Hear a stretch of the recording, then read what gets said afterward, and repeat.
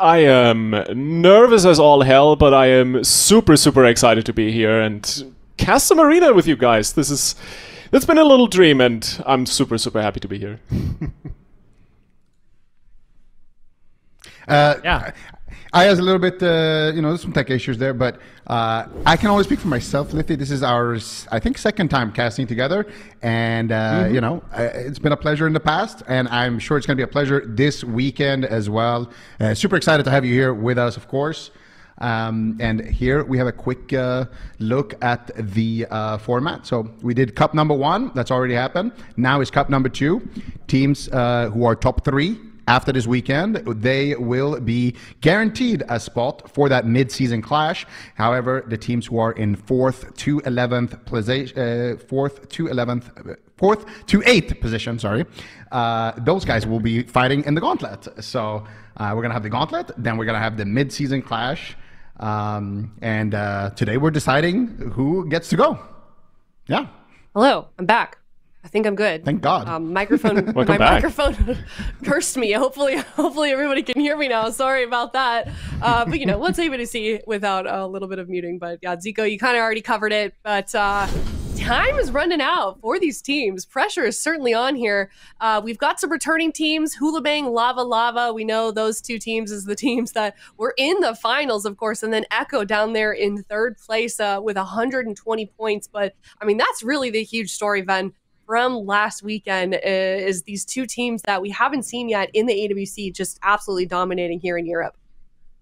Yeah, it's interesting. I think this week's going to be all about, was it a fluke? Like HOOLIBANG and Lava, was it one of those tournaments, once in a lifetime performance, or are they going to come into Cup number 2 and be able to have that repeat success? Both of them being in the top 8 so far, I think is a great start for them. But I think most people expect Echo to kind of have a redemption in this Cup number 2. They've been such a dominant team. The fact that they lost and were eliminated in 3rd place last week, I think was a massive upset. Also, another interesting one is Wandering Water Furbogs.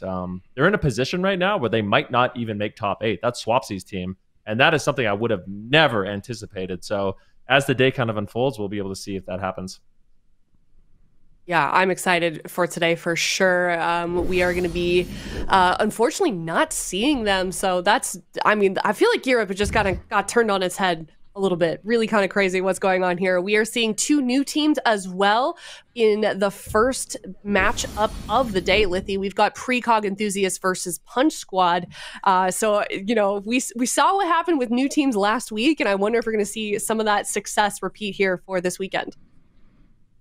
Yeah, I'm super, super excited to see PRECOG Enthusiasts make it to the broadcast this week. They faltered in lower bracket round 6, so basically just one serious win away from the weekend last weekend. So this time around, they're on the docket basically, and they're up against Punch Squad, which I think is going to be one of the scarier teams running the good old Arms Warrior, Red Paladin, Fistweaver comp. And I've spoken to some of the players, some of the teams, and they are a little bit nervous about Punch Squad and that comp that they have to go up against. And of course, well, you have Twinkle on that team as well, who is a pretty, I want to say, well-versed druid player who can come in and maybe turn the tides if something goes wrong. Absolutely. He is up against some big names here, though. But, I think that's kind of one of the things that I do really like, Zico, and appreciate about these new teams coming in, especially when we look at last week, Lava, HOOLIBANG. It really tends to shake things up with the meta, challenge teams like Echo. Absolutely, and that's the thing, right? We saw it for the very first time, kind of in a long, since Shadowlands, I want to say, or maybe even before then, where Echo actually got completely dismantled. They were not in the grand finals, and they had kind of a slow, I mean, they still finished top 3, but, had a bit of a slower... Slow for Echo. Yeah, by their own standards, of course. So for Europe, it has been a kind of a new thing. We have teams like HOOLIBANG, we have teams like Lava, we have newly formed rosters who are actually taking on this dynasty that we've had in Echo, and we're starting to see kind of some of the players as well are scattering around. Some new teams are forming with well-known names, both in EU and NA. So I feel like the competition has only gotten more and more fierce. And especially with this year's format where you only have 2 cups to get your points. Like, we're talking about Swapsy, we're talking about the Wandering Water Furbolgs. Swapsy, he's won, I think, more BlizzCons than anyone. And there is actually a chance, depending on how the bracket goes this weekend, that he doesn't make Gauntlet. Not he doesn't make top 3, he doesn't make Gauntlet. So it really is anybody's game here in Europe, and there's definitely a lot to play for today. Yeah, I certainly agree. A lot of big names are not really where we would normally expect them to be. That second series of the day also, I'm really looking forward to that one. Then if we looked at it, it's HOOLIBANG, you know, that team that did incredibly well last weekend, of course, versus Pirate Pete's. They're a new roster, but not actually a new new players. A lot of them we do know. We've seen them quite around a while, in AWC. Gelu, Nixie, Clyde, Corky, so some really well-known names here in AWC. Yeah, they had a Warlock on their team last week, but they're going to be bringing in Corky, who is well known for playing that balance druid, and that brings in a bunch of different compositions for them. Obviously, Nixie is one of those players. We know him for being a rogue, but kind of an overall melee specialist. So they're going to have the mage with Gelu, and Gelu also plays Warlock. So they could actually bring in some wizard compositions, which is something I had a lot of questions about last week, as particularly into HOOLIBANG. Like, can you run these wizard comps with the Demonology Warlock, which is normally kind of like a soft counter for the Subtlety Rogue? So I think if we do see it, it's going to be from Pirate Pete's here in the second series of the day. Yeah, sounds like a really well-rounded team, so maybe they will be able to take on HOOLIBANG because we know how well they did perform. That's going to be the second series of the day. They're in the lower bracket as well, so potential to get knocked out there. But let's go back to this series of PRECOG enthusiasts versus Punch Squad. The players are ready to go. Game number 1. This is best of 5, and also an elimination round as well, Zico. Absolutely is. And for both of these teams, you want to get as many points as possible because neither one of these squads are guaranteed a spot in the Gauntlet. So these guys are fighting for Gauntlet. They're fighting for as many points as possible. And there is definitely some other teams here who are cheering for the downfall of both of these teams. And I'm again thinking about the Swapsy and the Wandering Water Furbolgs. There's those teams that are kind of on the edge of making it or not to that Gauntlet. Those guys are definitely going to be glued to their monitors here to see who comes out ahead and how deep of a run they have. But what are you expecting here, Lithy? Is there a specific comp that you would like to see here, or what's your initial thoughts here on the matchup? It's going to be an interesting one. I mean, Punch Squad running this really, I kind of almost want to call it nasty melee cleave, and running into that on the other side. Last weekend, PRECOG enthusiasts not quite making the main broadcast, but you have some big names on that roster, right? Luxia running that Resto Druid. You got Jamie, an incredible, if not one of the best elemental shamans in Europe, and of course MVQ on the Demon Hunter. And if you play Demon Hunter, you've probably heard of him.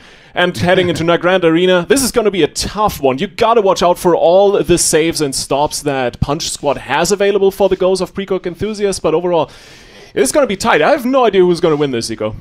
Yeah, your guess is as good as mine. PRECOG enthusiasts versus Punch Squad, game number 1. The gates are open, and we finally get to see what they decide to roll with here. So PRECOG enthusiasts going to be going with that Demon Hunter, Ellie, and Luxia on that Resto Druid. So triple mains, and this is a very popular comp that we saw a lot last weekend in Europe. And then on the other side, of course, we are going to see the Fistweaver, Mistweaver, and the Red Warrior, and already a big setup here onto Luxia. But it looks like Luxia is able to just walk out of that one and not really trade out anything. He didn't even trade out his Barkskin, and instead it's going to be the Red Paladin here taking a little bit of damage, but big heals are coming in here from Nesty. Nesty actually was crowd control there for just a split second, but manages to get back on his target, get that Fist Weaving out. Nice low Cyclone here by Luxia. And we'll see if they can capitalize maybe out of that. They get a bash onto the Red Paladin. Nesty still trying to hunt down his target here. A big leg sweep setup onto Luxia, but still actually not using anything there. And instead, it is going to be Nesty using his Life Cocoon. Yeah, Dampen Harm comes out as well. It's not quite the death ball comp you're used to from Punch Squad, running someone down. A little bit more split pressure going on here, both on MVQ and Jamie. And overall, the Elemental Shaman, of course, is going to be happy to be able to just Furika spam those meatballs and throw it at people's head.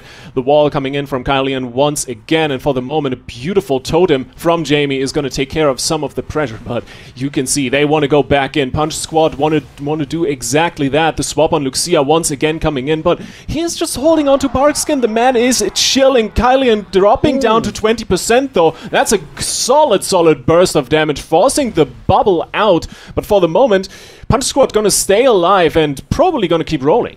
Yeah. Punch Squad is going to trade out that cooldown. And also, they don't have the lay on hands here on Killian. Full Hex secured onto Nesty. Nesty forced to trade out his trinket there. Killian's still not out of the woods yet. Forced to trade out his trinket. Now, finally, they get on top of Luxia. There's the Barkskin. There's the leg sweep. I don't know if that's going to be enough. Luxia actually respects the situation here. He overlaps his trinket with the Barkskin.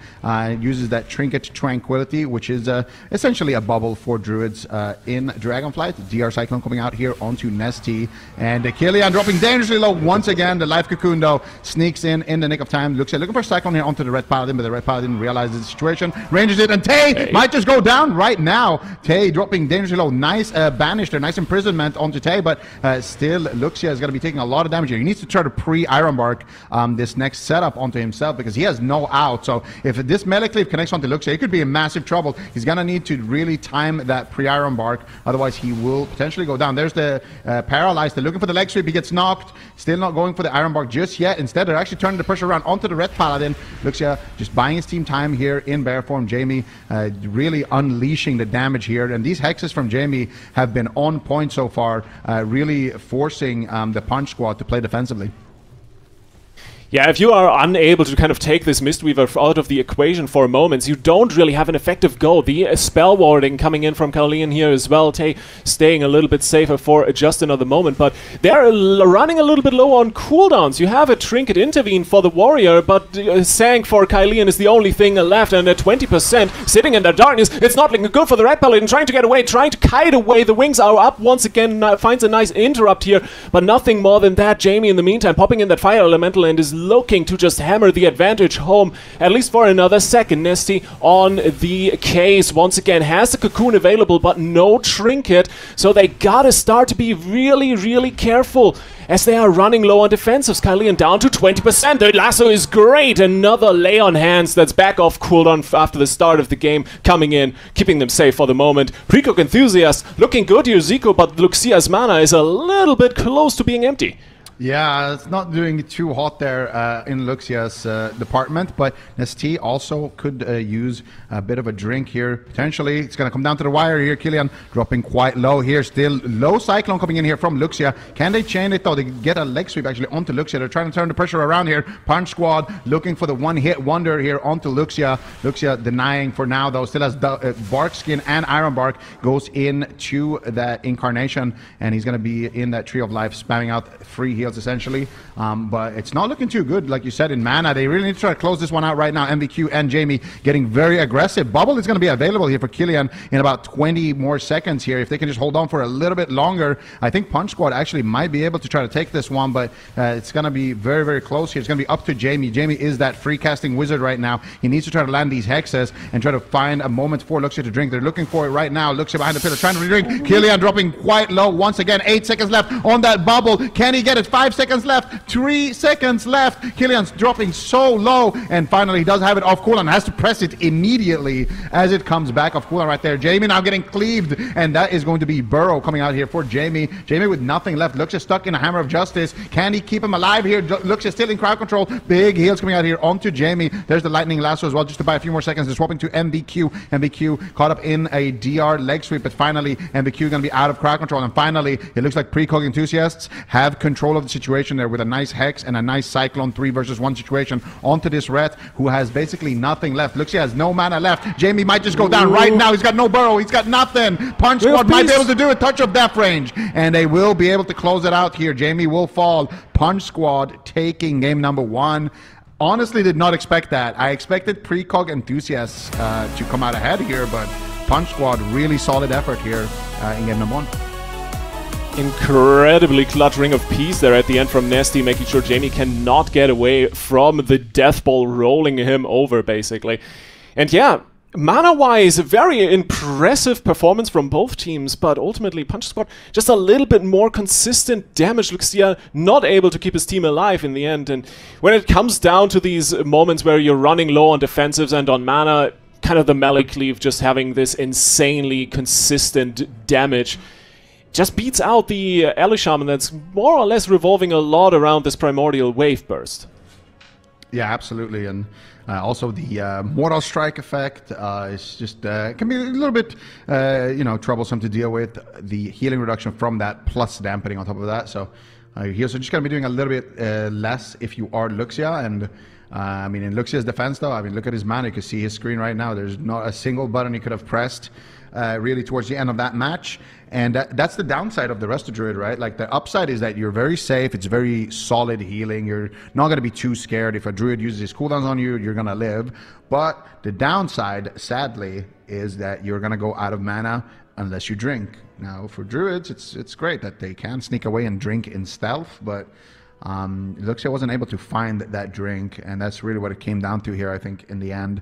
They tried to set up for the kills. They had a lot of good pressure, good close calls onto Tay and Killian on the side of PRECOG enthusiasts, but they weren't able to get that one drink, and I think that's what they needed. So we'll see. Yeah. I think probably both teams are going to be running with the same comps in the next match, but yeah, I think this is a series that could honestly go either way now that we've seen it play out.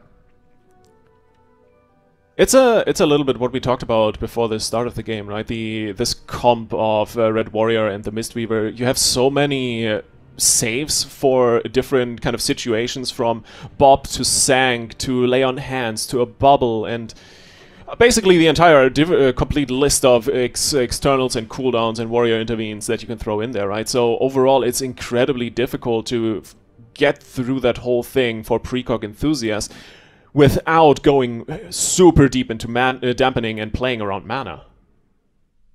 Yeah, that's the thing, right? If Nesty can keep his mana, because every time he's gonna start fist weaving, it's gonna take a chunk of his mana. But if the game doesn't go on for too long, he is gonna be able to potentially squeeze out an advantage there, and we can see at the combat log here as well, powered by Warcraft logs, the damage breakdown here, and it really was just at this point they kind of had that momentum, had Luxia and were able to just make sure that they continue that momentum. So really good stuff. Yeah, you can tell the last few heals just coming from the Treants. There's nothing left in the tank. And I'm curious how the next map, we're going to Empyrean Domain, obviously, is going to play into PRECOG enthusiasts' hands, because it's a larger map, and especially as a Resto Druid, being able to get some roots in and maybe sneak away for a drink is a lot easier than Nagrand. Yeah, I mean, I think Nagrand is a pretty good map too for getting drinks, but I don't think they were maybe playing to get those drinks as much. Empyrean Domain, though, either way, it's going to be a little bit easier to actually get those drinks. Just have a lot of room to move around on, and I think that for Luxia, if he gets targeted a lot, which probably is going to be the case, as soon as those stuns have been committed, and as soon as his team, recovers from the go of Punch Squad, and PRECOG enthusiasts starts getting their momentum, that's when he really needs to sit down and try to get those drinks. But we'll see what happens. Again, it was a close game. They had some beautiful 3v1s, good hexes from Jamie. And we'll see what they decide to do here. Already some crowd control being used here onto Nesty, and Nesty is gonna waste no time. The Feline Stomp is coming in, and he's already looking to do some damage here on that Fist Weaver, and they're getting onto their target. Luxia can't be too greedy here. He's gonna trade out the Barkskin, trading out the Incarnation as well, swapping over to MBQ. MBQ dropping quite low. He's gonna glimpse there, and with that, he should be completely fine, but pretty close call. And now this is the moment where PRECOG enthusiasts are gonna be looking to set up their pressure to get a full cycle onto Nesty, and here comes the damage. Yeah, Kylian dropping super low, almost getting killed off there. The cocoon coming in the nick of time. In the meantime, Tay swapping back to Jamie, putting some pressure on the Ellie Shaman, but you can tell both comps really excel at doing a lot of damage in a short period of time. The big thing, of course, for Punch Squad is they can just tap target, kill someone in a blink of an eye, as we saw with MVQ at the start of the game, and that is going to keep on going. Luxia trying to get some distance, gets the Iron Bark out onto MVQ here for the moment, as Jamie once again throws in the Fire Elemental, looks for some damage, but overall is going to be pressured quite harshly by Kylian and Tay at the moment. There's so much damage on this Ellie Shaman. He's trying to make something happen with the Static Field Totem and gets away thanks to the Chaos Nova, but overall that pressure is not going to stop. Tay leaping in, getting kicked out immediately. Of course, something the Ellie Shaman can do really well with the Thunderstorm, the Unleashed Shield, and of course MVQ getting murdered in the meantime. Nice double leg sweep that forces a Trinket Netherwalk from the Demon Hunter, and it really looks like PRECOG Enthusiast, they're struggling a little bit on momentum. And I'm struggling with words.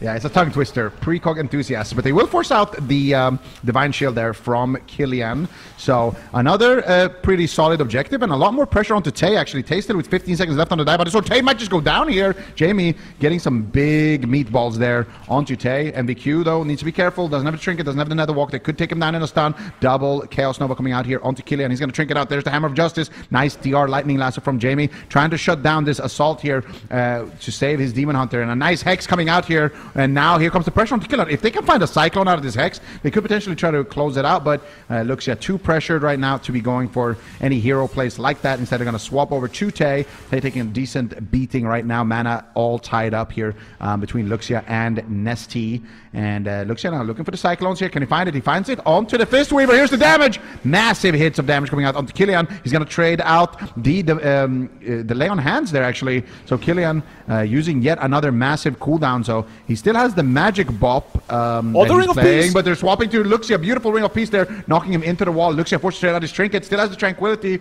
and he might have to use it, but he's trying to hold on to it. He's trying to be greedy. Frenzied Region coming out, and that Bark Skin and that Heart of the Wild too.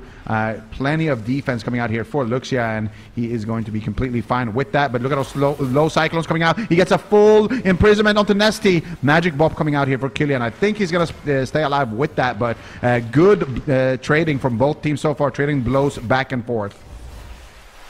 Really good rotation of defensive CDEs here from Punch Squad. It's keeping them alive so far. And mana-wise, Luxia this time around actually having the upper hand a little bit as Kylian goes down to 30%. The wall traded out. Beautiful Darkness coming in the nick of time. Jamie getting cleaved down a little bit as well. So much damage on the entire PRECOG Enthusiast team. And Jamie dropping lower and lower. Shift and Burrow overlap. Massive CDs thrown out the window here for PRECOG and Punch Squad. They're just punching the pedal to the metal at the moment, and they really want that second game. They're moving closer to the gauntlet with every move so far this series, and it's looking really damn good. Jamie trying to get some hexes in, trying to get a little bit of CC in to just relieve a little bit of pressure, but Tay and Kylian, they got nothing to do with that. They want to blast, they want to chop someone up, and it's really looking good for them at the moment. Primordial Wave in 2 seconds. Beautiful lasso to set it up. Full clone. This could be good. Zico, there's the damage. The wings are up, but can Kylian survive this? 10% more damage going in.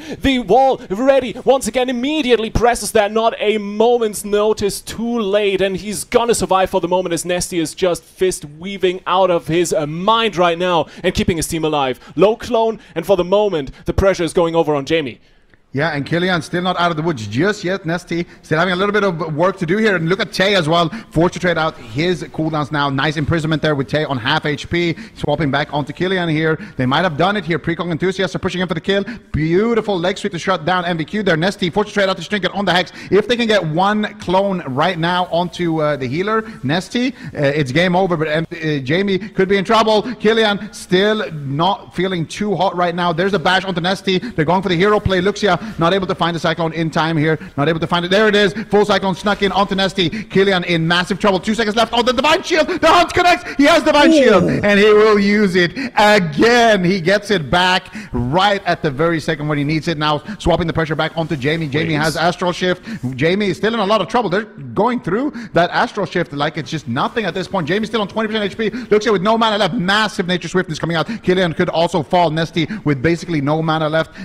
Shield of Vengeance coming out here for Killian, and he is trying to make his like final stand here in the series. Jamie with nothing left. Killian with nothing left. Who's gonna fall? The Life Cocoon comes out for Nesty onto Killian, and that means that Precog enthusiasts are gonna have to stall. If not, Jamie might just fall right now. He's gonna trinket out of the shockwave. Still not out of the woods just yet. They're trying to turn it around to MVQ. They're swapping to Tay actually. Tay still with no cooldowns left. Sharpened Blade coming out from Tay towards MVQ here. DR Stormbolt here onto Jamie. Jamie is completely DR'd right now. If MVQ survives, they could be able to take him down here. Tay dropping so low. MVQ as well. It could be a cross kill. Jamie's blasting. MVQ on 10% HP. He metamorphoses behind the pillar, and I think he might be able to stay alive with that lightning lasso. Beautiful Chaos Nova here onto Nesty. They're gonna take him down. Precog enthusiasts, they're gonna tie it up 1-1 apiece, but that was as close as it could possibly get.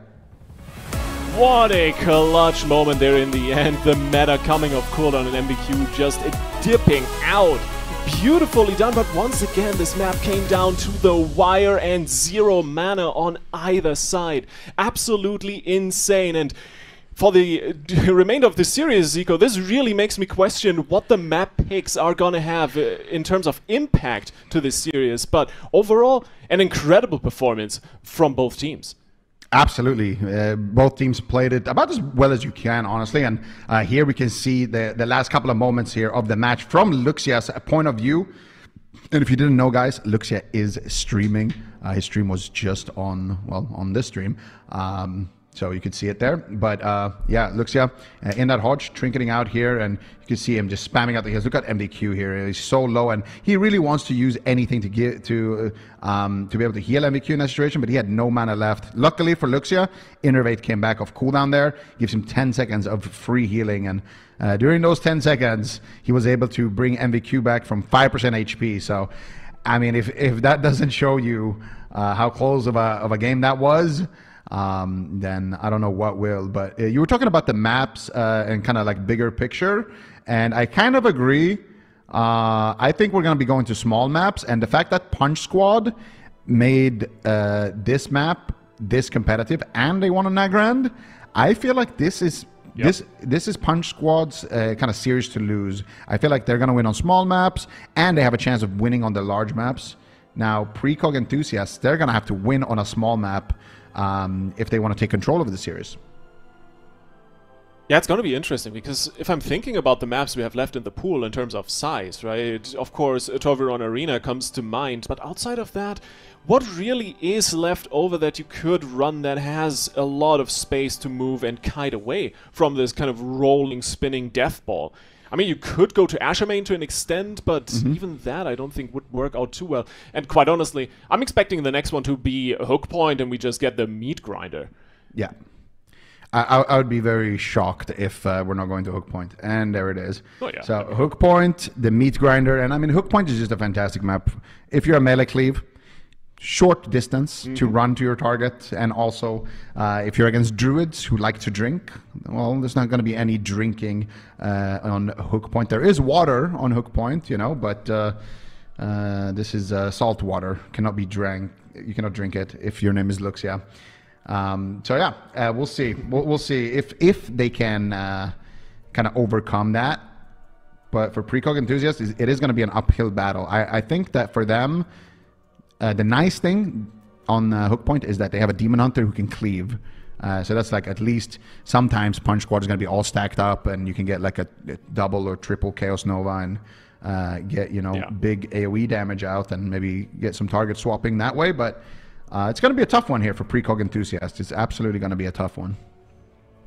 And it's it's also a little bit of a desperate position, right? Because if we look at the grander picture in terms of this weekend and PRECOG Enthusiasts' position on the standings, they didn't make top 8 last weekend. They're sitting at roughly 12 points coming out of the first cup, and we only have 2 cups going into the mid-season clash, and of course the gauntlet, which is kind of the goal for both of these teams. So you just cannot lose this series, because you're going to be out of the tournament, you're not going to grab any more points, and you're also ruining your chances at taking Swapsy out of the gauntlet. Hey, wouldn't that be something? But for now, we get to head into Hook Point. We're reeling it in, Zico. Second point for one of these teams going to be decided here.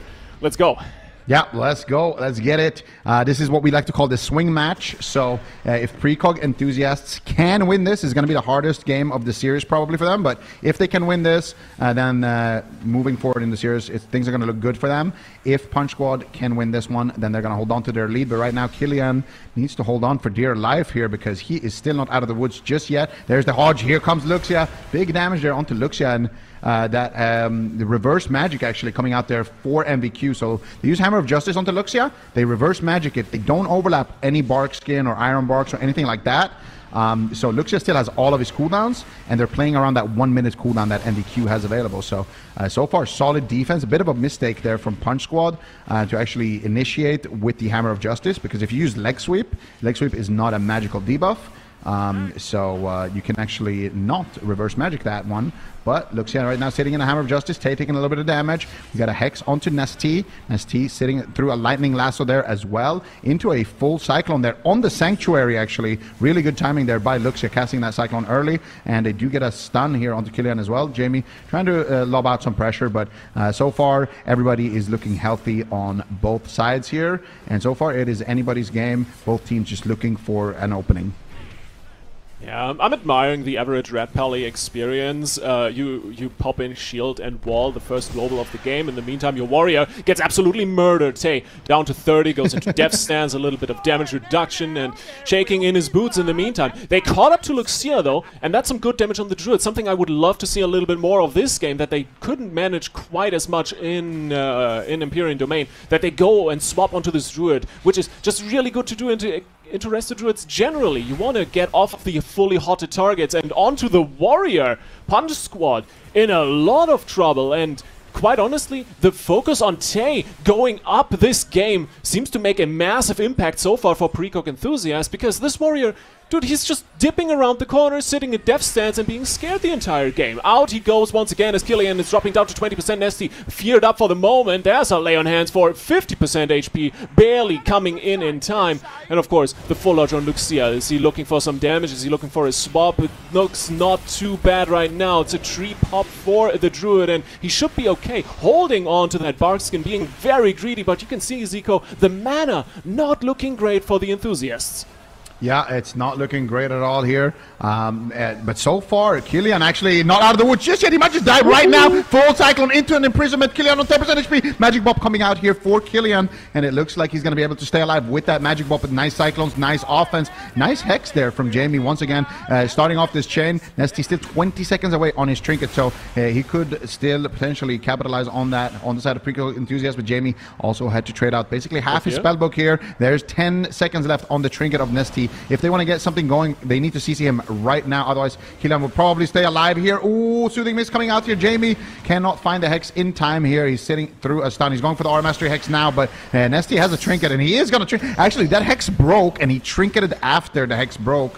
But he was just spamming his Trinket there because he knew that was coming. Gets the Life Cocoon. Killian will stay alive. Killian's Trinket as well. So they got Nestea's Trinket, they got Killian's Trinket, they got Lay on Hands, and they got Bubble. If they can stay alive on the side of PRECOG Enthusiasts, they have a very real opportunity to try to take down this Red Paladin. Can they do it, though, is the question. They need to wait for that DR. Ooh, they overlap there, actually, with the stun into the Cyclone there. I don't think Killian is going to be taking too much damage in this exchange, sadly. Jamie going for a DR Hex, actually. They're trying to close it out, and just like that, the Caster Curse comes in. They had the DR Hex as well, so they're able to close it out. PRECOG Enthusiasts looking very controlled here. MVQ is smiling, and this was the hardest.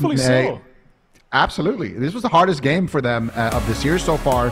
And you mentioned it as well, Liffy, about the warrior swaps. How much do you think they actually impacted the outcome of this game? Because they were going a lot more on Tay compared to the other games. It definitely helped put more pressure overall on Punch Squad, I think.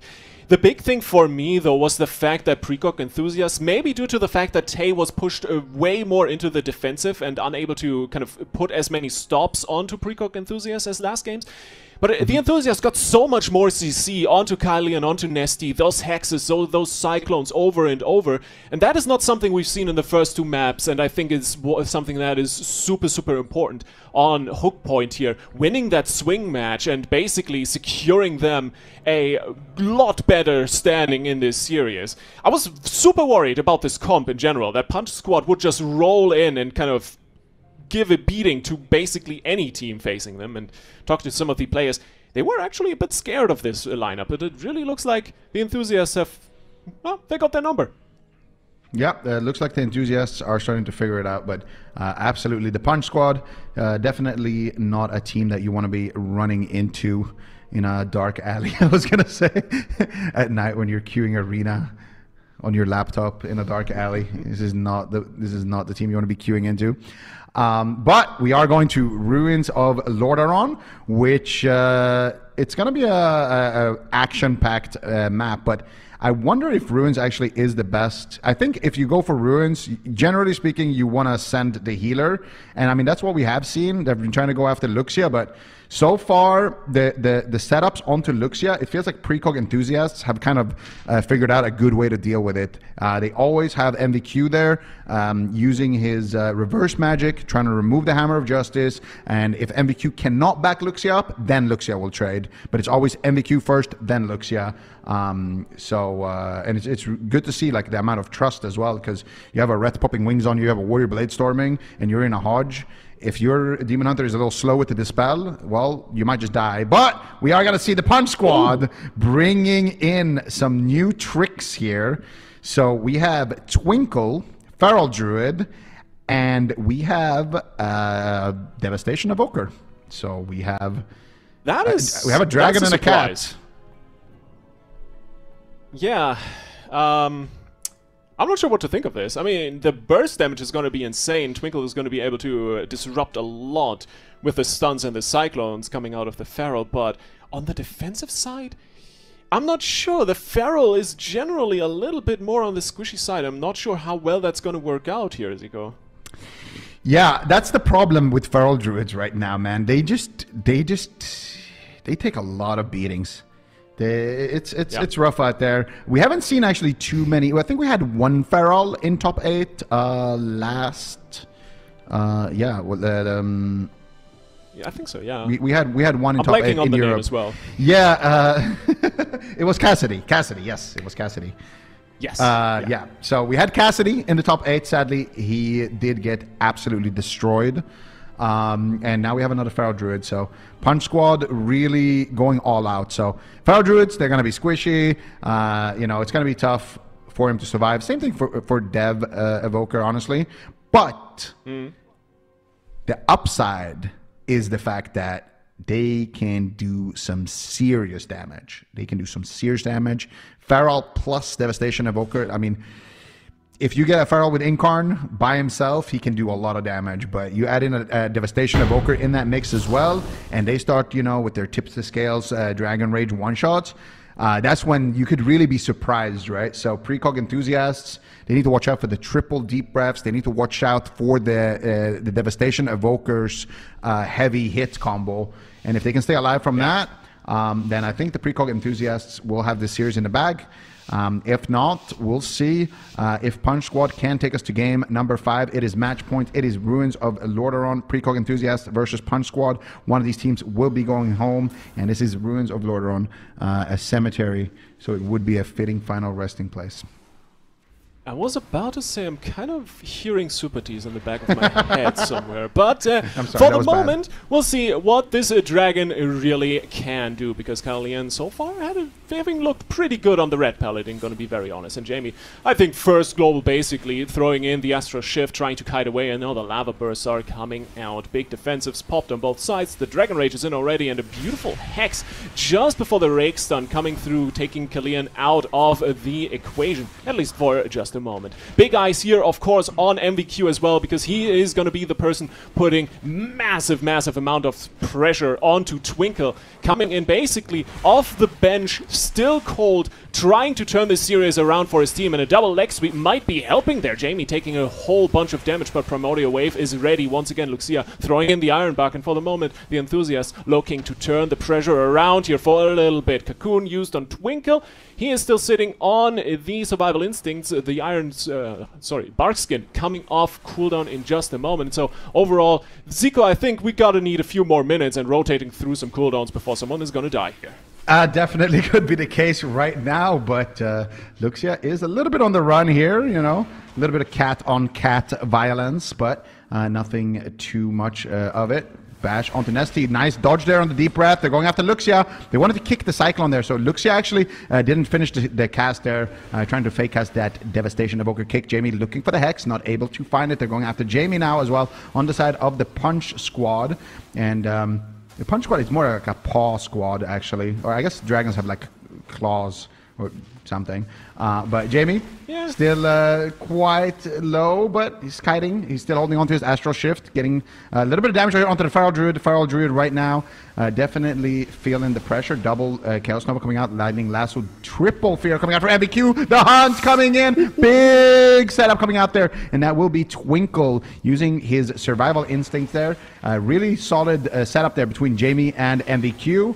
And Luxia actually able to still hold on to a lot of his mana. Jamie dropping quite low there, but just the trust between Jamie and Luxia is fantastic to see here. No one is overlapping any cooldowns until Luxia is in crowd control. Now we might see Jamie use something here. Astral Shift immediately going to be used as soon as Luxia gets put into that crowd control. And now Luxia doesn't want to overuse, so he's just going to trade out the Barkskin, and he's going to be completely fine with that. But that was a bit of preemptive darkness coming out there, but they do get a full Hex here onto Krillyan, and all of a sudden Twinkle could be in trouble. Beautiful Cyclones coming out here onto Nesty as well. Nesty's going to be forced to trade out his Trinket and Life Cocoon, disrupting to Nesty. Nesty is going to be able to stay alive there. Now Luxia getting chopped up here as well, and so far Punch Squad, you know, they have some openings. Luxia has no Trinket, no Barkskin, so potentially they could try to take him down. There's no darkness as well, so there is an opportunity potentially for this Punch Squad to punch Luxia all the way to Game 5. Oh, Jamie taking some good damage here with the Eternity Surges coming out of the Disintegrate cast. That is looking solid. But something that is not looking as solid as you would probably like to see it on the side of the Enthusiast is Luxia's mana, because that has been shrinking. Overall, I also feel like Punch Squad a lot more stable on the health bars. Against my expectations for the Feral Druid here, looking solid, but now Barkskin on cooldown for another 5 seconds. This might be an opportunity, this might be an opening. The time stop coming in just in a moment's notice. Kalian getting hexed up, a little bit of a scary situation here for Nesty. Trying to get some punches in, heal his team up, and you can see MVQ just wants to kite away. Popping a Nether Walk in there as well. And that's a big immunity out the window, at least for the moment. And with more damage on Jamie, it's really more looking for the right openings onto the Enthusiast here for Punch Squad. Breath not quite hitting the Shaman. And Twinkle going down to 20%. MVQ still on his back, and there he goes! The lava bursts coming through. The damage is insane, and that is gonna be all she wrote. PRECOG Enthusiasts take the serious. Hey. Excellent stuff here, PRECOG Enthusiasts. This is a team, honestly, I was expecting to see them in the top 8 last weekend. They weren't able to make it just with how tough the competition has been in Europe, but this is a team that you cannot count out. This is a team with a lot of experience on the roster. And they're gonna show it here. You know, we got Luxia. I think he's a top 3 experience BlizzCon Andy. I think same for Jamie, actually. I think both of them have a top 3 finish at BlizzCon. But what's even more impressive, actually, is the fact that MVQ, in his very first tournament, which was in Classic WoW, I think in like 2020, he was actually in a team with me and Peyo and Venruki, and he won that tournament with us. So MVQ looks like he's gotten even better with the years here on that Demon Hunter. Yeah. Definitely more impressive that he won that Warzone Gold tourney than a BlizzCon. But yeah, here they're going to pick up some points in this lower bracket here, knock out the Punch Squad, and they didn't reveal too much of their hand. But I'm curious to see here, Nesty, the Cocoon there at the end. I wondered what happened with the Cocoon there at the end, but he couldn't press it earlier. He was in crowd control, because I saw that when Twinkle died, there was a Cocoon onto Nesty. But yeah, it's just what happens. Like when you're spamming a button on someone and they die before it goes off, you just press it on yourself instead. So yeah, not the biggest, not really a mistake there. I mean, that's how it is. It's the same like when you play like a priest or, you know, you're spamming Pain Suppressor, you're like, come on, and then you just don't get it off in time. But yeah, cool for PRECOG enthusiasts taking this serious. And this is actually, I would say, probably the most popular No, he could have Life Cocoon right there. There was a gap. He hesitated. But yeah, Twinkle was still sitting on renewal and was coming up in Barkskin. It was a clutch moment. But hey, that's the AWC top 8, right? It's those moment secondary decisions, and if you don't make the right one, hey, you're out of the tournament, and that's how quickly it goes. That's it. Blink and you miss it. And for the Punch Squad, I don't think they actually managed to gather enough points here to be making it into the Gauntlet. I don't think they yeah. So the Punch Squad going into that. Yeah. So the Punch Squad had 12 points here heading into this. So the Punch Squad finished with 52, I think, if my math is not completely awful. So yeah, for the Punch Squad, sadly we won't see them in the Gauntlet, but opportunities here for the enthusiasts to potentially yoink that spot. Yeah, and that also means that the Furbolgs will be continuing to shake as the lower bracket progresses, because it needs 2 teams to kick them out of the Gauntlet contention, right, Aya?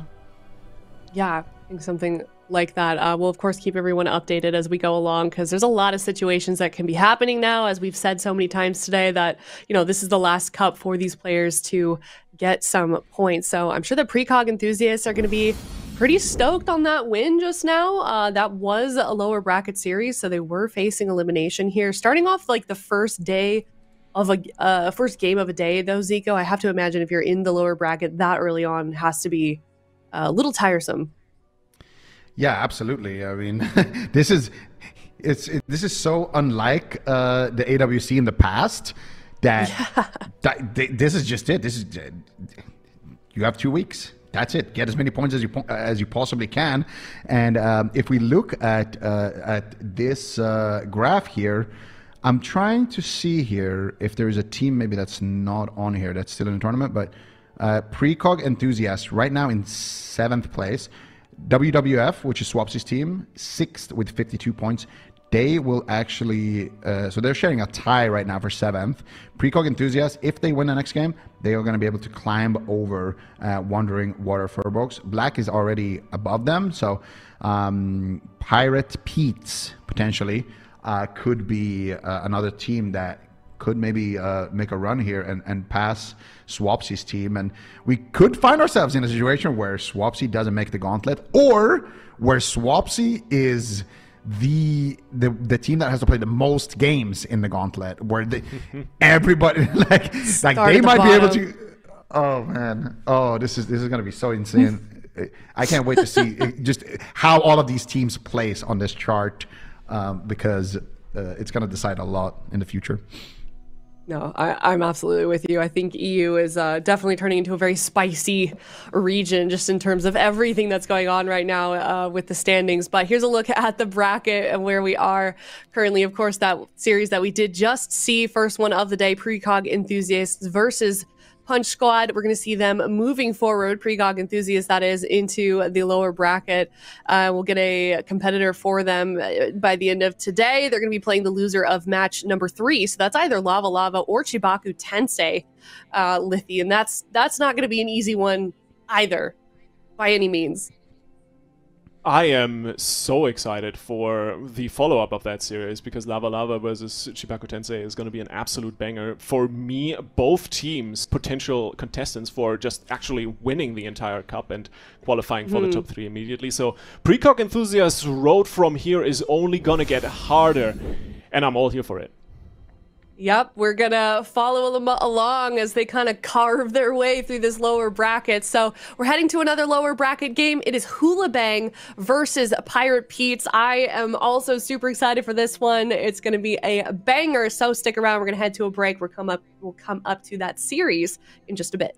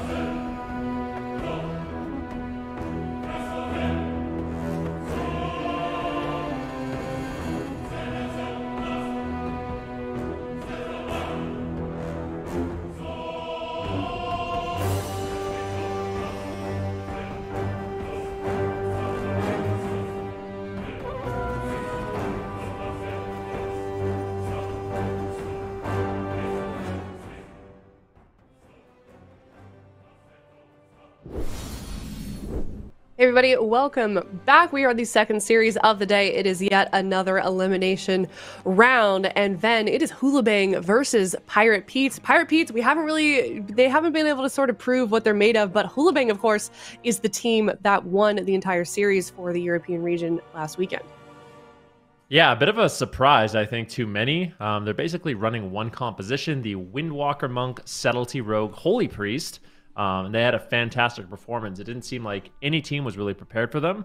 When we did sit down with JT, one of the questions that I asked him was, is this one of those situations where teams just don't really have practice into you?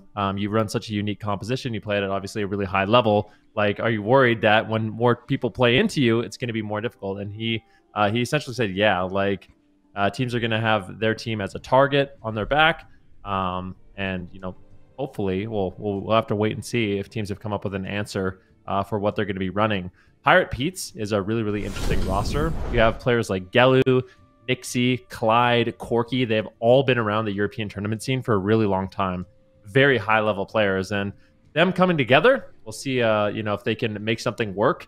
Gelu is an interesting one because not only do we know him for Mage, he also plays a lot of Warlock and a lot of Demonology Warlock. So I think bringing in Corky, playing the Demonology Warlock with the Balance Druid, could be something that they run into this melee cleave that HOOLIBANG is playing. Yeah, there's a lot of situations that could happen here as we move into the blind pick for these teams. Like I've mentioned as well, this is elimination round. Pirate Pete's very clearly needs these points a lot more than HOOLIBANG. HOOLIBANG pretty safe and comfy right now in that #1 spot. Well, I guess they're tied up in those standings. But Pirate Pete's, they're going to be really, really hungry for this one, Zico. I feel like also they're going to be drawing on all that veteran experience that Ven was mentioning that they have. So I feel like this is going to be, despite the difference in standings currently between these two teams, just an incredible series.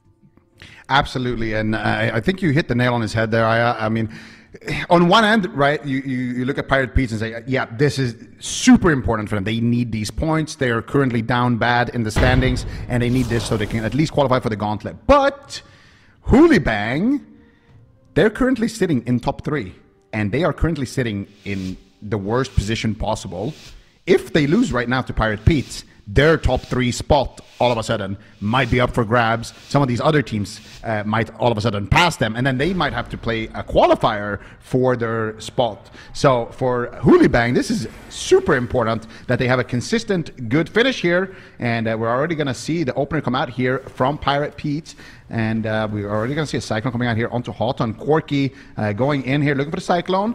And I just got to say, I always say this when I see Corky play, but it's amazing that this man is still competing, still playing the Boomkin, and still making it look good here. Always a joy to watch him, but right now he needs to be careful. Dropping quite low, trades out Heart of the Wild, trades out his Bark Skin there, and we already see the Angel form coming out here as well from both of these priests. So far, no one has really used any major defensives yet, so it's still anybody's game here, man. This is awesome. We're seeing Clyde. He's playing an Orc Priest, something we don't see very often. But we'll see. Nixie right now getting swapped to a really aggressive start here for the side of HOOLIBANG, and they are known for that aggression. They have a lot of instant crowd control, and they can all kind of converge on one target. Right now, Corky's in a little bit of trouble. Clyde in a kidney shot, but will connect some heals. Looks like Corky's going to be able to stabilize, but no, the Stunlock just coming in, paralyzed on Nixie. HOOLIBANG is mixing it up with the Smoke Bomb. Can they take him down? Some clutch heals coming in from Clyde as he sneaks in and manages to find those in that Smoke Bomb. Big triple fear as well. Nicely done here by Pirate Pete's as they look to strike back here on Eridos. Yeah, Eridos did trade out his Karma in that exchange, and Nixie sitting through a disarm. You're going to see Corky looking for the Cyclone. Gets actually kicked here by Houghton, and Corky just trying to build a little bit of distance between him and Houghton. Fairy disarm came out there for Corky, but right now caught up in a leg sweep, but JT is there adding in a little bit of extra damage as well, but Clyde trying to back him up there. There's a gouge onto JT. Can they find something? Nice chastise into a clone. Can he get it? Nice fade by JT, avoiding that Cyclone. Corky fake casts the kick here from the Windwalker, and he's going to have that precog available right now. Needs to kite though. Eridos looking for the opening here, and they realize that, hey, we're in trouble here. We need to start kiting. Root Solar Beam coming out here for Corky. There's the Fist of Fury. JT forced to trade out his trinket actually. What did he trinket there? Wait, what? He's a gnome. He can just escape part, I said.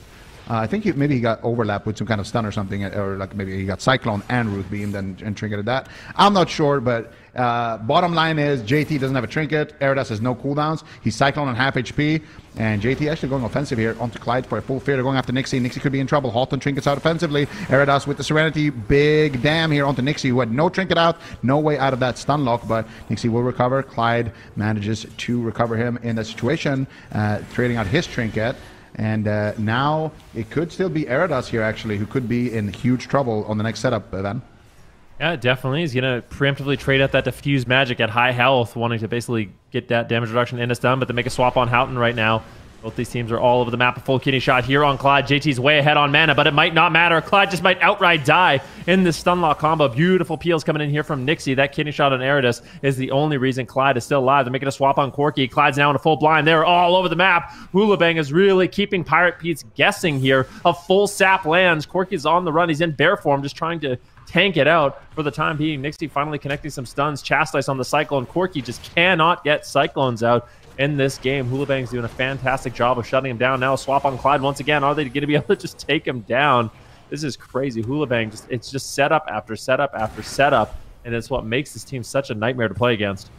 Absolutely, and it's so funny to see because HOOLIBANG, not a team that we've seen dominate. We'll table that discussion for a little bit later. JT actually caught up in a full Cyclone here. Out of that fear, Eradas trading out his Touch of Karma. A lot of damage here, potentially onto Corki. He's in a smoke bomb. Oh, he gets kidney shot in reindeer form, but it was just a DR kidney. Nice solar beam coming out there onto JT. Triple DR clone though, unfortunately. And unfortunately for Pirate Pete's here, Halton will stay alive. Clyde now is in a full fear. Corki with a nice wild charge to get back in range of his healer and just build a little bit of distance between him and the melees. Right now, Clyde still out of crowd control. Does have a little bit of mana left to work with. They're really pushing for the win here. Can they do it is the question. Gouge into a full Cyclone charge step, keep coming out onto Corki, and there it is. Clyde gets the fear. There's the kidney shot onto Eradas, and that will be the trinket of JT coming out here. No mana left for Mr. Clyde here. I don't know how he's going to keep Corki alive. They need to stay alive for more setups here if they want to actually be able to close this one out. Corki's still very, very low here in bear form. Frenzied Region coming out. He's got the Power Infusion. Big damage onto Nixie. Do they have a Void Shift? They don't have a Void Shift. Nixie could just fall right now. There's the cheap shot. There's the killing spree. Big damn onto Nixie. Finally, Angel form coming out for Clyde, and that's going to allow him to free heal right now without actually expending any mana. Corki with a nice wild charge there, trying to kite Eradas on that Windwalker Monk. Nixie still very low. There's the Ruler Beam. Can they turn it around? There's the Void Shift coming out from Clyde in the nick of time. This is their last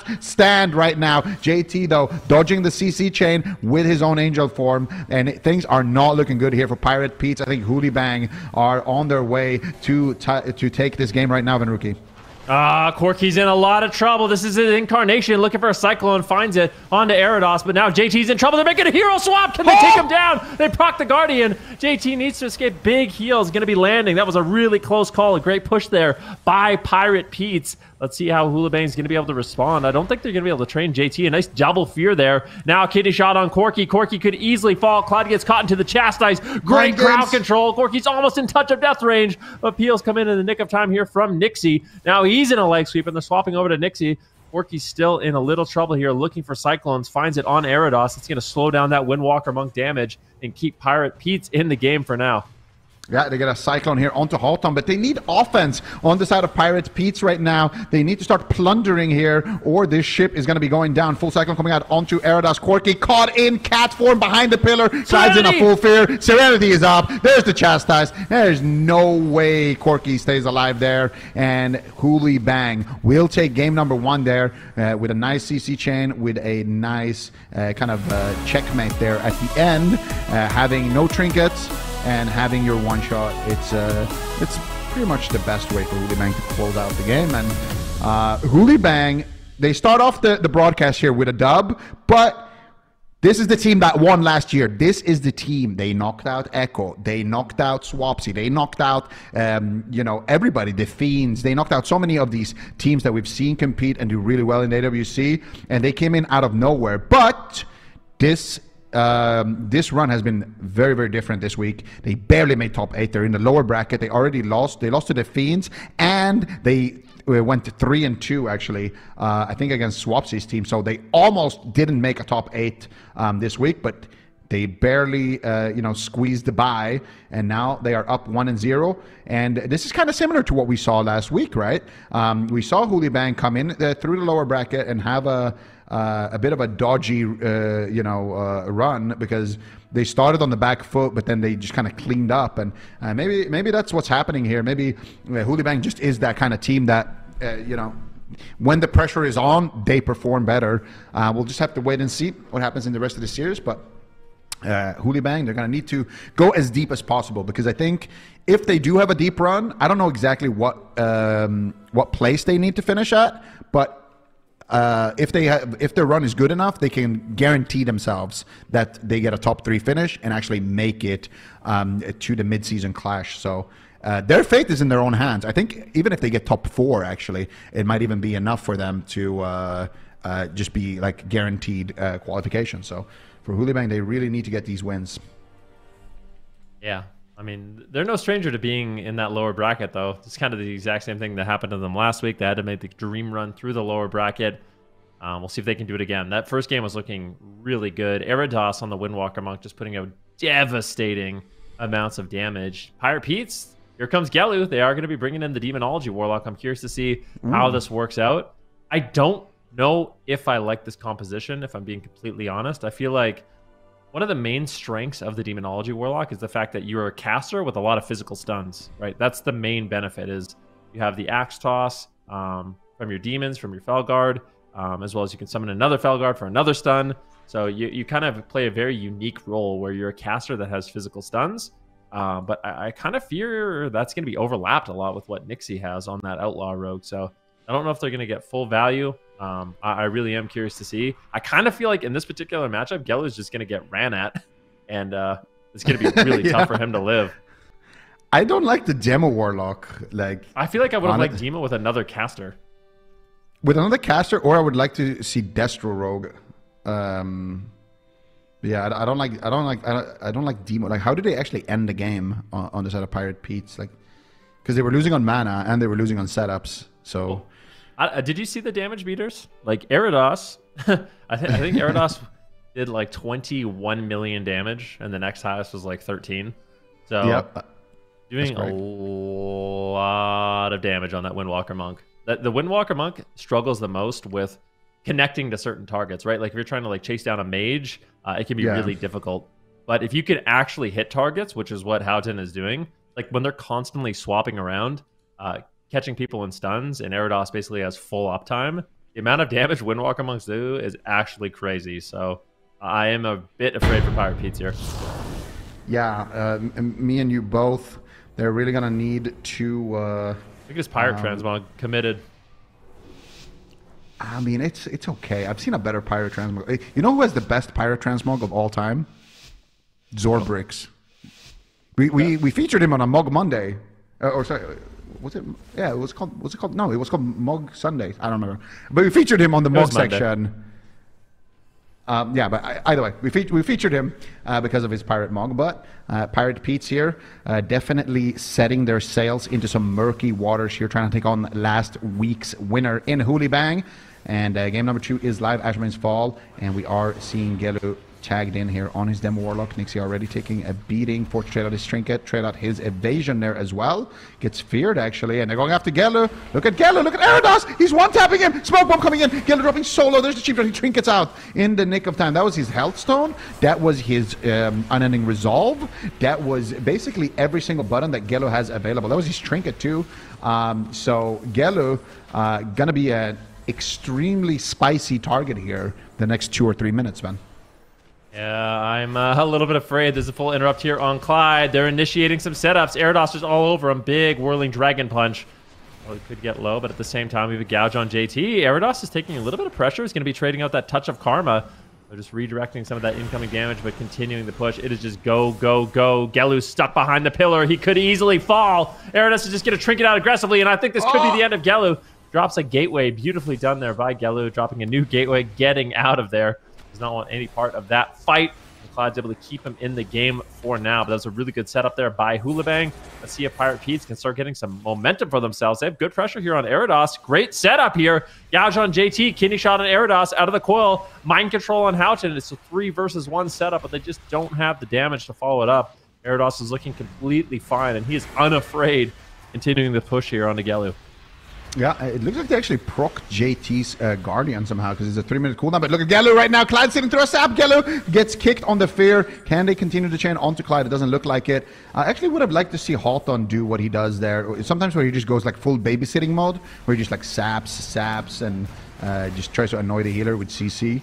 Eridos here with the Serenity. Who are they going to go after? They're going after Clyde. Big damn onto Clyde. Full kidney shot connects. Clyde with nothing left. Cheap shot coming out of the kidney shot. One more cheap shot available. There's a gouge. Can they take Clyde down? And Clyde, there's the Orc Priest Venruki coming out for Clyde and actually allowing him to stay alive because of that. Eridos now on the back foot getting blasted here. There's a blind onto JT. JT, I think it broke there from maybe a Blade Storm from that Felguard or something. Either way, JT's going to be able to keep Eridos alive. So far, decent back and forth, though.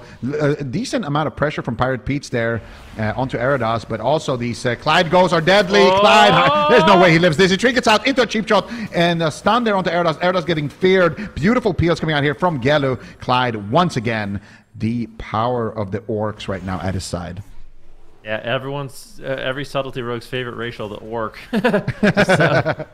Making their opponents live in these stunlock combos. But yeah, for Clyde, it's definitely been a blessing in this match. Eridos right now has the Touch of Karma available again, but he is taking quite a bit of burst damage here. Full fear on JT. He actually will have Forsaken into another fear.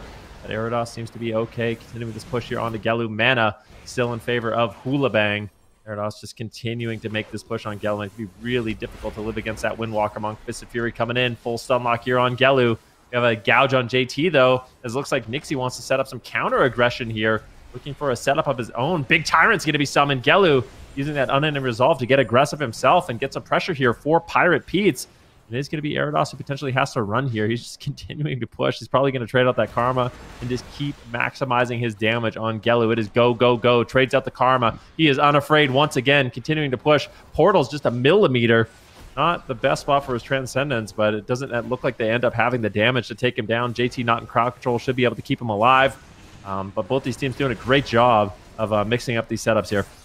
Yeah, definitely. Really, really back and forth right now. Clyde, though, behind once again onto Mana. They're connecting onto Geller here. Eridos and Hawthorne. There's the kidney shot onto Clyde. Eridos, though, they're making him walk the plank.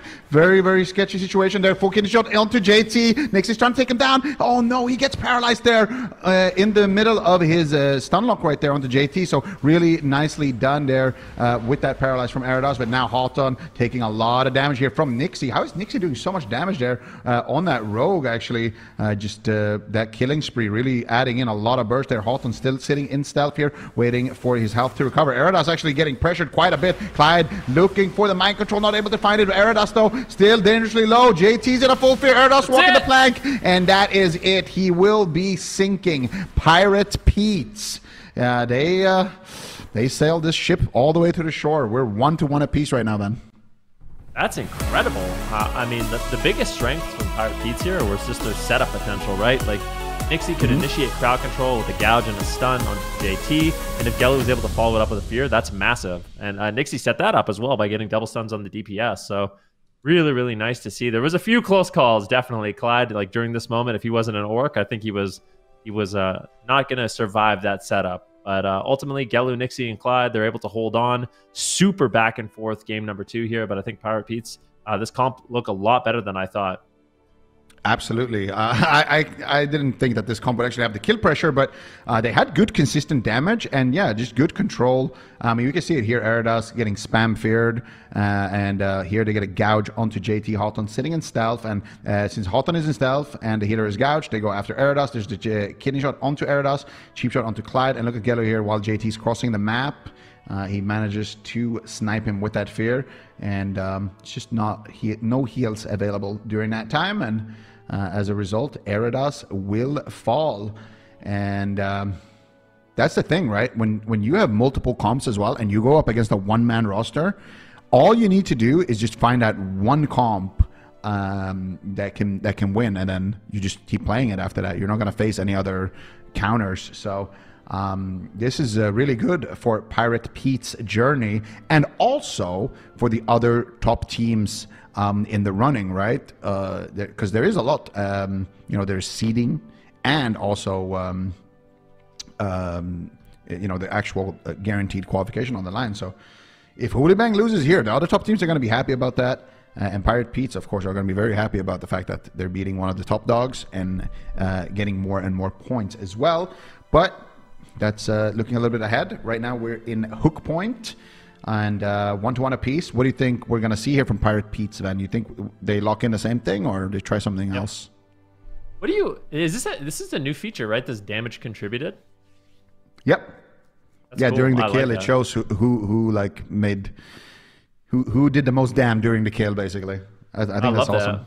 You can see there during like the last 7 seconds, it was actually Gelu on the Demonology Warlock bringing in a huge amount of damage to actually take down the Windwalker Monk. And yeah, it's looking good. I wouldn't be surprised if Pirate Pete's end up locking in the exact same composition. Like I mentioned at the beginning of the day, the Demonology Warlock is normally something I think is pretty good until the Subtlety Rogue. It looks strong in this particular match. There was a few close calls, but if you can get that crowd control out, Demonology Warlocks are pretty durable. So, okay. Make it make sense. Please make it make sense. I don't get it. I mean, the only thing I can say is it's got to be the map. Wait, it has to be HOOLIBANG, the do map. they have a fourth member? Is that it? Did HOOLIBANG run something No, really they were a 3-man roster last week. I don't think that's changed. I think they brought in. They have Elsewave on their roster now. Yeah. They have a that's Demon it. King. No. Maybe something like Demon Hunter Windwalker would just obliterate Gelu, you know. So they don't want to run that on the small map. Something I think that's what it is. It has to be, right? Otherwise, it makes no sense. Yeah, they're definitely scared of the fourth member on the roster. So that's pretty cool, though. I gotta say, very very cool. HOOLIBANG adding in another, and if you don't know Elsewave, he's also been a super high rated multiclasser in Europe for I think it's in Shadowlands. So yeah, he's been around. Really really strong pickup. Main from what I remember, Demon Hunter. I think he has Elish Shaman as well. So it's gonna give HOOLIBANG more options, right? And picking up a fourth also before the potential, before you potentially qualify for the mid-season clash is just the perfect thing to do. So good for them. Pirate Pete's, though, we saw this matchup play out, and I want to say it was kind of one-sided, actually, in favor of HOOLIBANG. I feel like there was some moments where, there was some pressure in favor of Pirate Pete's, but not like... I was convinced, like, okay, they're going to win this game at any point. I never felt like, okay, this is their game to lose now. They're ahead or, whatever. It was like they're behind on cooldowns, they're behind on mana. But maybe they can turn it around. The annoying thing for sure is that Gnome, JT, just has a Gnome. Yeah. So anytime you go for that Root Solar Beam, you just Gnome. The bane of balanced druids. Root Gnomes? Solar Beam. Yeah, Root Solar Beam It's is the banes of such an everyone. effect. Everyone hates Yeah. Gnomes. That's not true. I like gnomes. Gnomes are awesome. But if you're a Moonkin looking to get those Root Solar Beams, instant crowd control, and the healer, being able to break out of literally all of them is it's a tough thing. So Orky's going to have to use that Solar Beam as basically an interrupt here. Let me ask you a question, though. Do you like gnomes because it's annoying for the other people that you face that they lost to a gnome, or because you like gnomes? I like gnomes. I think they look cool. I think they look All cool. I think they sound cool. I like their vibe. Yeah, I'm definitely... I'm a gnome enjoyer. Corky right now looking for a Cyclone here. Onto Houghton. JT, he's going to Master Spell. I mean, that is pretty bold. It does cost a decent amount of mana. It was only 1 second left of that Cyclone. He's just going to Master Spell it off. Wants to continue the aggression, but a full kidney shot on JT. And this is an amazing combo. Solar Beam on top of the kidney shot. JT's forced to trinket. That is great. That's exactly what you want to see. I think if they can continue to mix it up on JT with the Solar Beam overlap the kidney shot, then JT can't use any of his spells that he normally can while in stuns. Yeah, that's a good way for them to actually go on JT and try to close it out like that. So definitely want to see more of that. But Nixie right now sitting through a stun lock. Smoke bomb was committed there, I believe, by Houghton. You're going to see Eridas right now sitting through a Cyclone with the Serenity active, but still a little bit left to go on it. There's the double fear. They're going after JT. Here's the damage. JT, are you ready to deflect it? No, he gets caught up in a Cyclone out of that kidney shot, but was able to recover some of his health. But I really like this strategy here from Pirate Pete. Go on JT, then swap back to the Rogue, and you're going to have a lot of pressure that way. JT's always going to be tested. Clyde's in a full fear. Corky's in trouble. Corky's going to trinket out, trade out Heart of the Wild, trade out Barkskin, Frenzied Region, everything except Renewal. Actually, he did trade out Renewal as well. So yeah, Corky basically used his whole defensive spellbook right there. But still everything available here on Clyde, so Corky's not going to be in too much trouble anytime soon. But I really want to see here, what is that next setup going to look like? They're going after Erados, but they don't have any follow-up. They do have a follow-up, actually. They get a blind out of that gouge. Should they have a stun as well? They have a DR sap. I want to see a kidney shot or a bash to get a DR cyclone, and Erados might just go down right now. Beautiful CC chain coming out from Pirate Pete's here. They got the home field advantage on hook point. Yar. Not their map pick, but they're definitely going to utilize it to their advantage here. Pirate Pete's doing a fantastic job bringing in that composition that they actually lost with on the Grand Arena, but it looked a lot cleaner. It looked a lot more confident. And this is what we were talking about. When you're Hoolibang, you're bringing in a composition is good, but is it gimmicky? Like, that's the question. Is Hoolibang's composition with the Subtlety Rogue Windwalker Monk, is it a gimmick that people are starting to figure out? Or is this something that they're going to be able to consistently pull off? Because this looked a lot better for Pirate Pete's. Like, I would say they were in the driver's seat for this match for the majority of it.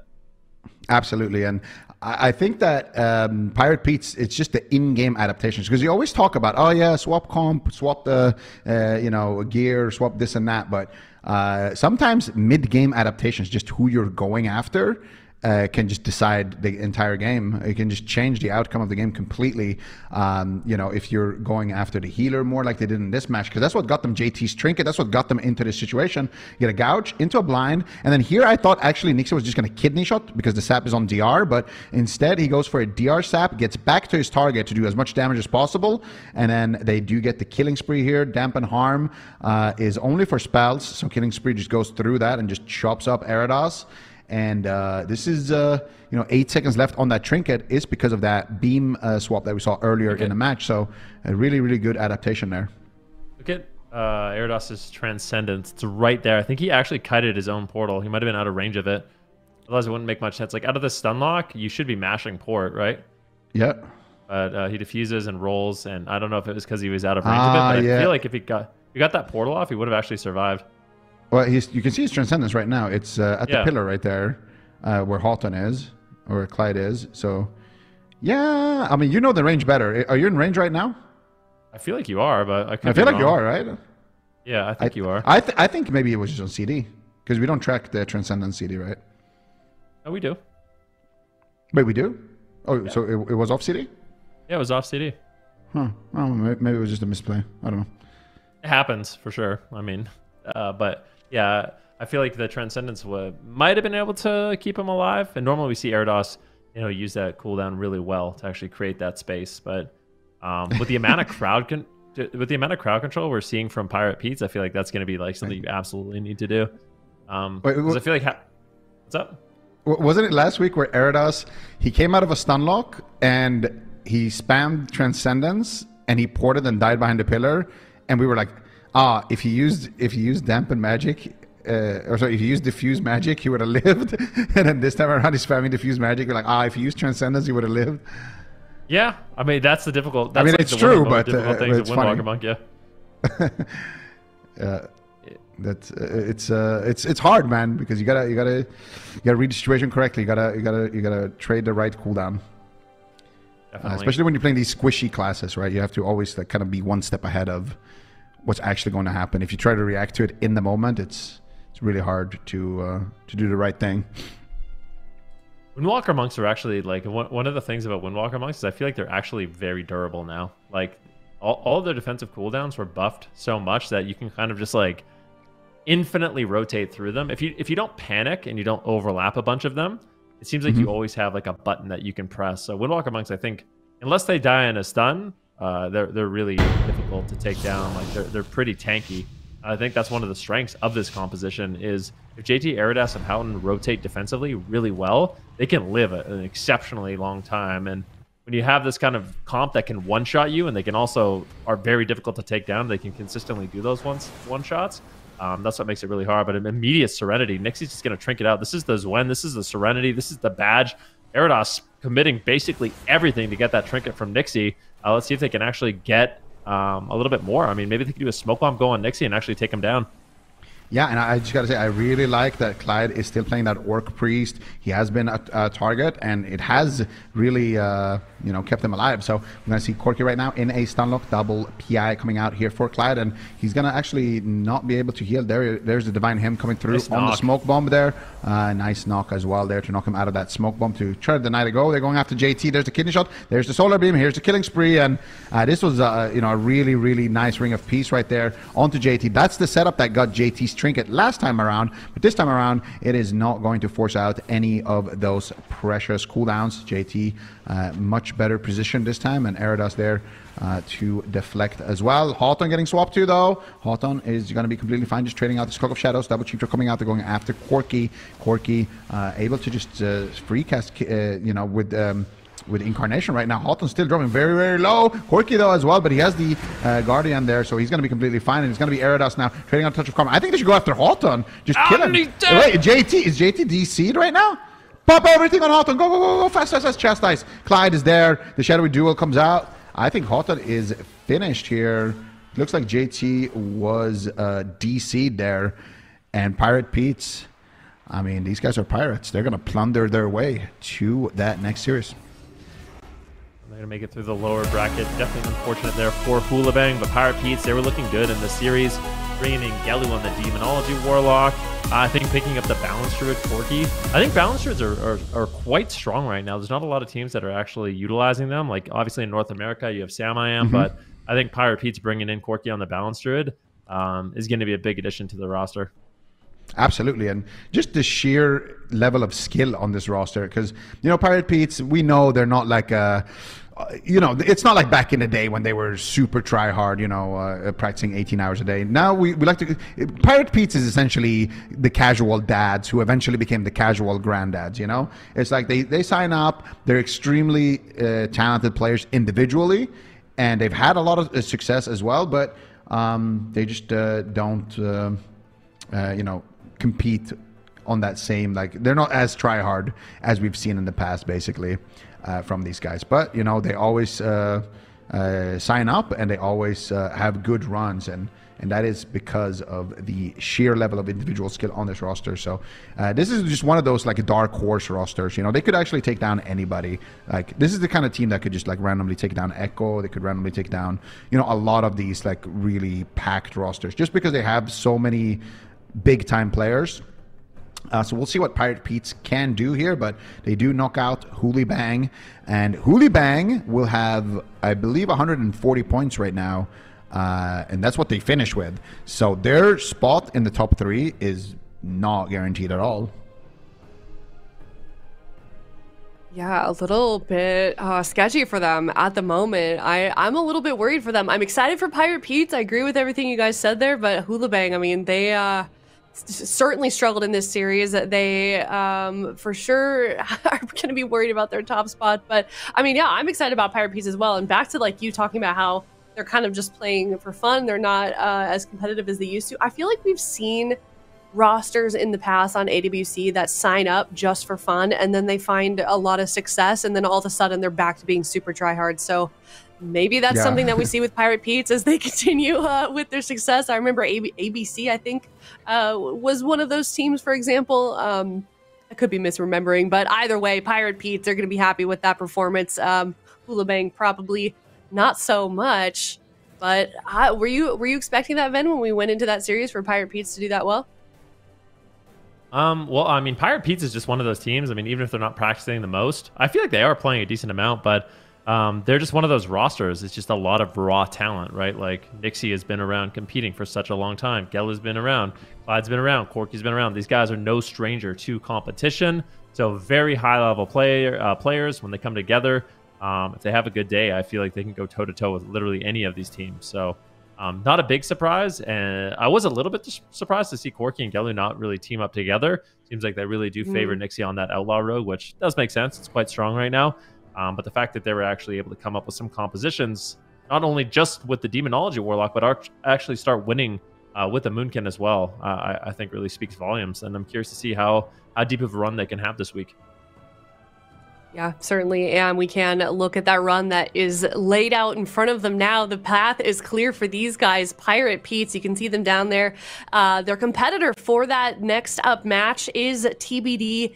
At the moment, they're going to be playing the loser of match number 4, so either Black or Echo for that series. So we'll see how that goes. We'll catch up with them. That's the last series of the day. But up next, we are heading into that upper bracket. It's Lava, and if anybody doesn't remember what exactly went down last week, Lava is the team that bested Echo, something we haven't seen here in AWC for quite some time. So this is a tremendously talented team as well, new to the AWC scene, but they are legends in their own right, Zico, on the ladder, as well as CHIBAKU TENSEI.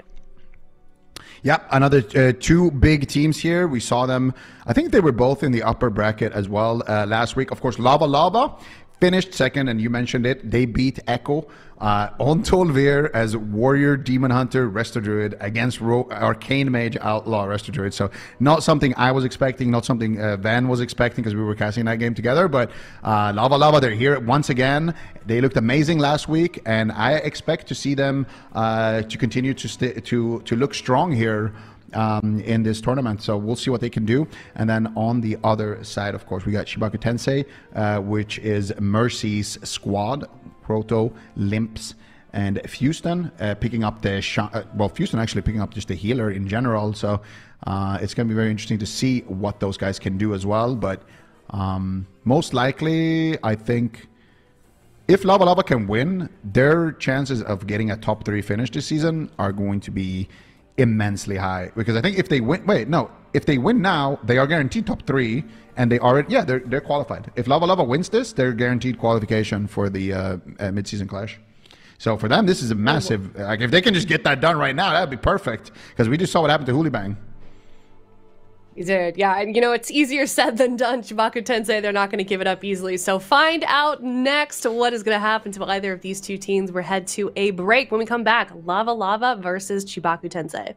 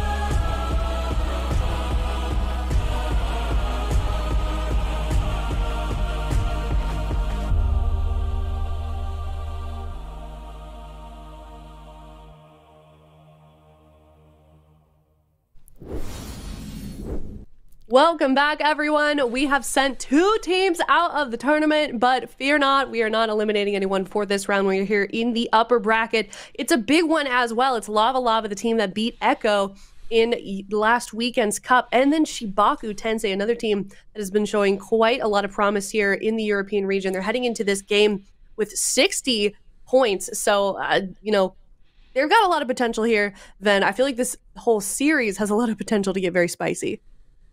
Oh, definitely. You have some very high-profile players here. It's likely Lava Lava. They're going to be playing more Druid-based compositions. We saw some really interesting comps like the Demon Hunter Warrior find some success. I think they also play Demon Hunter Elemental Shaman. So I'm curious to see what they end up going with the blind pick. CHIBAKU Tensei, they play a lot more Shaman-based compositions. So having Fuston on that Resto Shaman, Mercy on the Warlock, and then you have Croto and Limps kind of cleaving it up.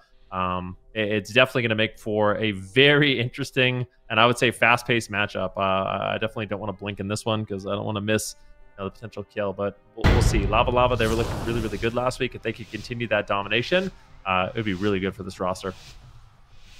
Here we go. The gates are about to open. They're bringing in Limps on the Demon Hunter, Mercy on a Destruction Warlock, and Fuston on a Restoration Shaman. Now, I don't know if I'd want to be a Destruction Warlock with a Warrior and a Demon Hunter training me down like this, so Limps is trying to do his best to peel them away, but he's already imprisoned. Fuston trying to static field them, but they've broken that down and immediately reconnected with the Blade Storm from KarryG's as he goes for a full fear onto Fuston. Possibly a stun onto Limps with the swap. No, they're just using it for crowd control. Using a lot of Coffee's crowd control just on the Demon Hunter to slow down the pressure while they continue the train on the Warlock.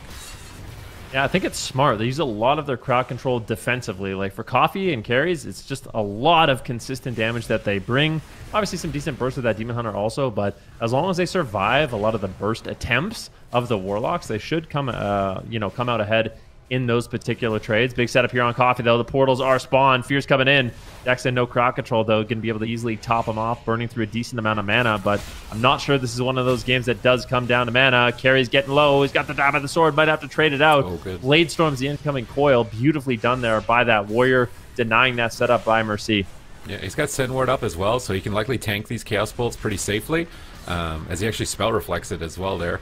He's just staying on target, just trying to keep the Warlock on the back foot. Fuston staying maximum distance away from the crowd control possibilities of Coffee. And they're keeping the pressure on the Demon Hunter. They get an imprison onto Dex. Is Coffee going to go down here? He drops his Darkness. He's going to have to stay inside of that. Actually just immediately ducks out of it and goes back onto Mercy to try and interrupt that fear. And they're just waiting for their crowd control. Are they going to continue to use it on Limps? They stun Fuston, but it looks like it was on DR. Now Coffee's going to get lassoed. They get Coffee's Trinket.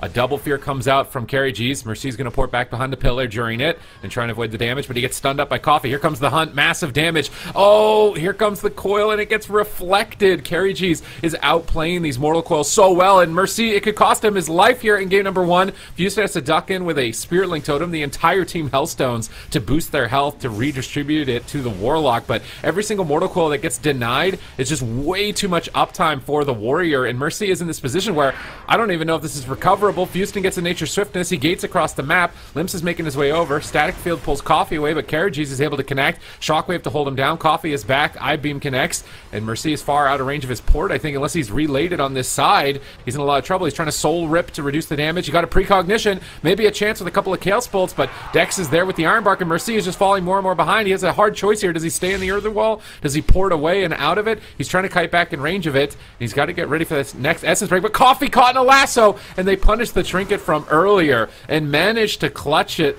out against all odds.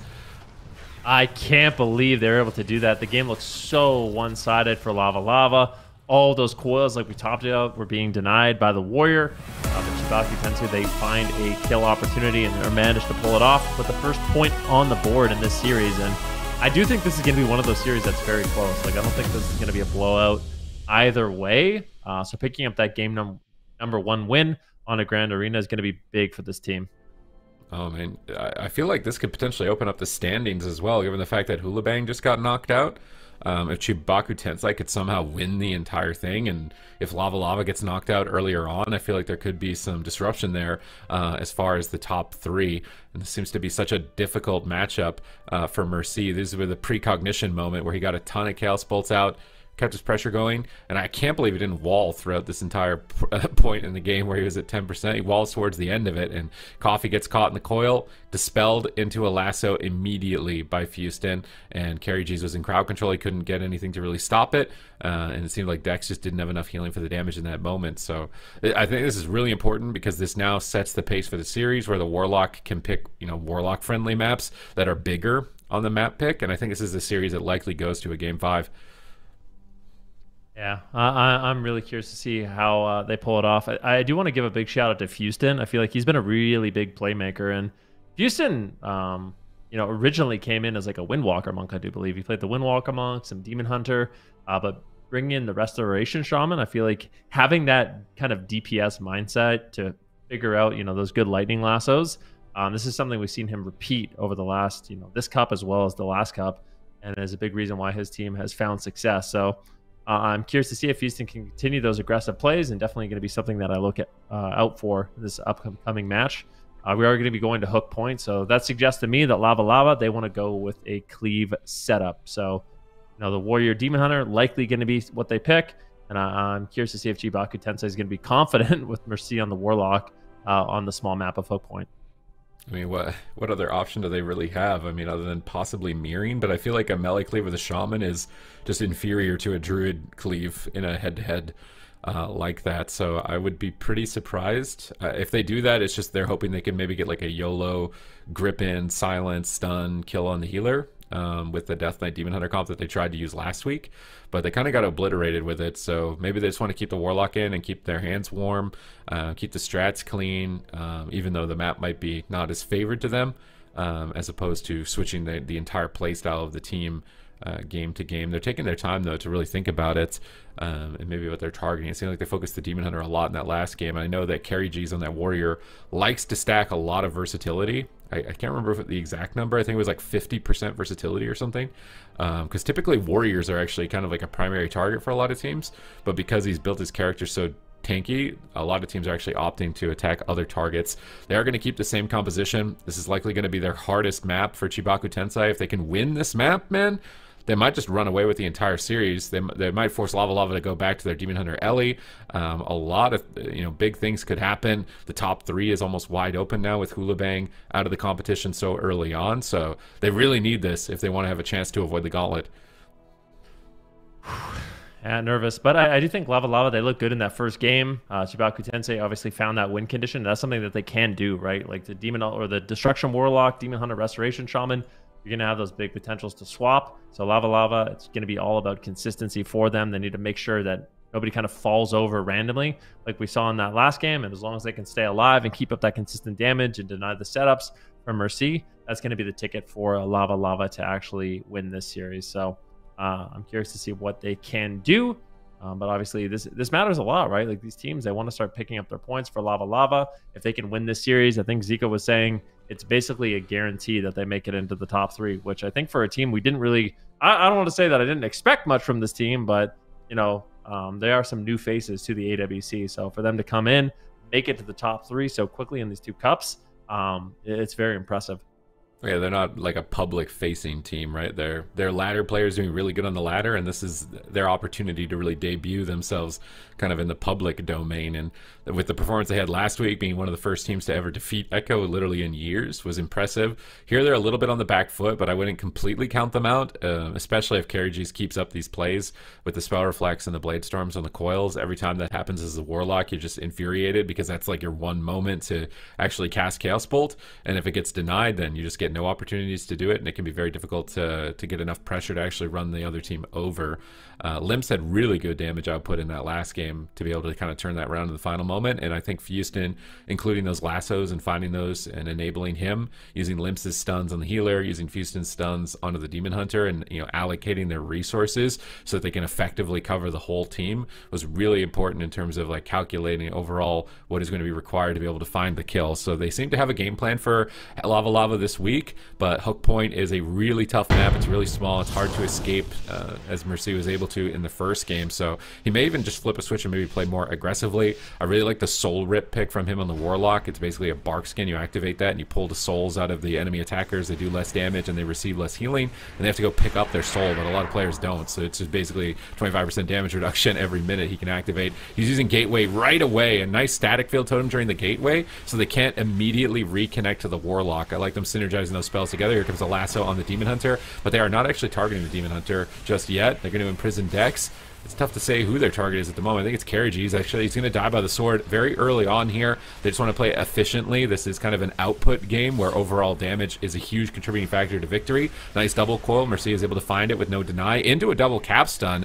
Houston is getting really cheeky on that Shaman early on.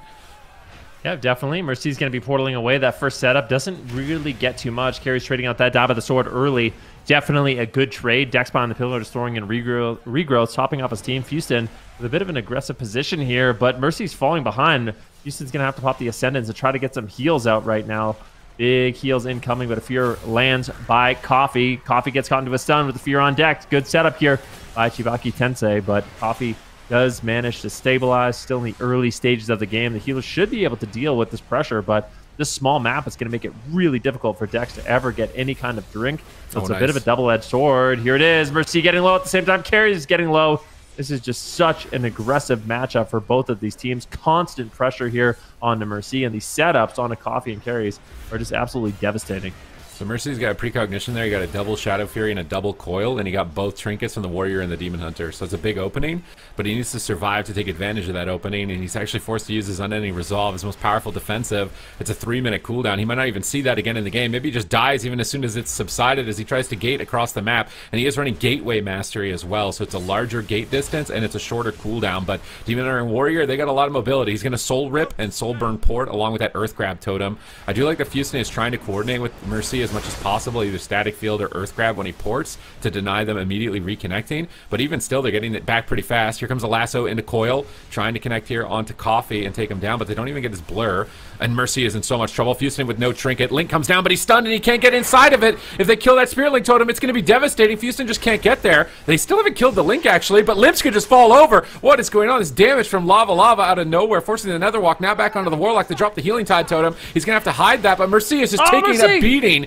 Massive damage incoming as Houston managed to somehow get him back to full health, but I don't like his portal positioning. It's on the forward side of the pillar, so if he ports right now, they can just immediately reconnect to him. He needs to have that portal behind the pillar. I think he could just die in the next couple seconds because he's got nowhere to really escape. He's tanking damage in the earthen wall and still almost dying through it. Mercy's going to port, but look, he's right in their line of sight. They can almost reconnect right away. He actually walks into a full bash. Is he going to go down? Houston times the Healing Surge with Ancestral Guidance and Precognition proc for Mercy, spamming out Fears. They're trying to keep control of the situation, but they stun the lasso. They fear up the Demon Hunter. They're desperate to try and kill the Warrior, but he blocks it with a Fear. They in-cap Dex. He trinkets out. He's got Innervate, but KRG's with no doubt by the sword and multiple rifts on him is actually taking quite a lot of damage in return. Mercy is going to port back on top of the Druid, and he actually finds a full Fear. How does Mercy do it? He snipes the full Fear. His KRG's going to go down. He gets the Chaos Bolt as well. Another Fear onto Dex. Limps is there, and somehow, some way, they're doing it. KRG's is almost dead. A Purge comes through, and KRG's will fall. And CHIBAKU TENSEI take it on Lava's map pick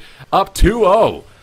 Yeah, this is looking good. This Resto Shaman Warlock Demon Hunter provides a ton of consistent and burst damage, and if they can actually sneak a Fear in, there's not a lot of protection for this poor Restoration Druid. Eventually he is going to get caught into a Fear, and when that happens, if we get some good purges from Houston and they're able to remove the life blooms, he just falls behind on healing quite a bit. Mercy, like you said, has a very aggressive portal position here. It's looking a little bit scary, but the one thing that's nice for CHIBAKU TENSEI as well is it seems like they're going to have a mana lead in this game. So if it goes on long enough, they might end up just winning on mana, but it hasn't come down to that just yet. They find these nice setups. Mercy is going to be looking for Fear here onto Dex, and once that happens, there's just no real help, right? There's nothing that's going to be able to break that. He does have his trinket right now, so I'm curious to see what he does trinket. Immediately snap trinket there on that 2-second imprisonment. So if he does get feared, this is when the game becomes an absolute nightmare. So Mercy portals in. He manages to land the Fear there on Dex. Coffee, unfortunately, not able to land the Interrupt, and that's basically going to be the end of the game. The Fear on Dex. Carries is there. Limps is there, and Mercy able to take him down.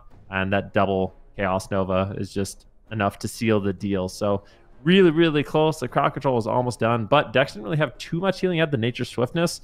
But yeah, a slight misplay there. I feel like Dex, maybe he could have tranked that. They had an Interrupt for that Fear. Maybe they didn't realize how important that one fear was, but definitely really good by Mercy to find that opportunity and pull off a Game 2 win. Really impressive here. And now being down 2 points to win on big maps, I'm kind of thinking they might do a comp swap and bring back in their Elemental Shaman Demon Hunter here, because on those larger maps it might be difficult to win as the Cleave. But they're actually going to go to Runes of Lordaeron, keep the same matchup, likely focus up a little bit more around denying the crowd control. If Mercy is able to find those fears, it's absolutely devastating. But they went to a map that could actually be pretty difficult to line of sight with not many pillars around. I guess they also don't really want Black for Cold because it can portal into the room, but I'm thinking maybe Dalaran might not have been an awful pick for them either. I think Runes, if Mercy is able to find opportunities to fear, I think this map is definitely going to allow him to abuse it here. So this is a bit of a risky pick in my opinion for Lava Lava. And this week, this tournament is really a test, right, for the previous week's first and second place, Lava and HOOLIBANG. HOOLIBANG are out, and obviously it's unfortunate with the disconnect. But now here Lava Lava is also being tested. Can they be consistent with their performances week to week? That's really going to be the question. It looks like we are we going to Runes of Lordaeron? So yeah, Game 3, Runes of Lordaeron here. Lava Lava, they're picking a small map, and there's not a lot of places for this Warlock to run and hide. That being said, this map can sometimes backfire, because as a Restoration Druid, you can also get caught in the open, right? Like, you can find yourselves in a situation where Mercy's going to be portaling in and finds a fear on you, and that's when it becomes really, really scary. I don't think Coffee's playing Reverse Magic either, so not going to have that tech to bring Dex out of that crowd control and allow him to continue to heal. So it's a very dicey game that Lava Lava's playing. If Dex can avoid crowd control and they can't find the setups, then I think they can inevitably win the matchup, but the slim margin for error. Limp's charging forward, trying to get some snares going in on the Warrior and the Demon Hunter to prevent them from immediately getting on the Warlock, but they actually use an offensive fear on Houston. They're getting really aggressive. Immediately Mercy is going to port back to the front of the room, and I love that static field with the port, but Coffee just metamorphoses out of it. Carriages kills it, charges over to Houston, Bladestorms the Thunderstorm, and is immediately back on the Warlock, pummeling those immolates and trying to slow down his ramp, and immediately Limps drops Darkness to answer this initial cooldown pressure, but they imprison him low health and deny his recovery, and if they have crowd control for Houston out of this and kill that Healing Tide totem, they could be in a great spot, but Coffee's actually just in a root right now and can't connect to the Warlock at all. That root was insane from Houston, removing that possible pressure point from that imprison at low health. But here comes the hunt, and they waited for the Earthen Wall totem to be over before popping the hunt, so Coffee sits on that cooldown. Now he's got his Essence Break coming up. This could force the Unending Resolve if he's able to connect with it, but he's caught in a stun at the moment as Limps is trying to intercept him. It's really up to Coffee right now to carry the team. He's got the Essence Break available. He's in a fear. Mercy's taking such a huge amount of damage. Somehow Houston does it once again, getting him back to full health. Rifts are coming down. Oh, but he spell reflects the coil. Nice play from Carry G's, although he's taking a lot of damage in exchange. Static Field pulling him away on the stun into an Earth Grab totem. They managed to get dispelled and reconnect onto the Warlock. And we'll see what they can do. Imprison here onto Dex. The Lightning Lasso on Coffee. He has the Trinket, so feeling a little bit of the pressure here. Triple stun comes in. Coffee could still be in a little trouble.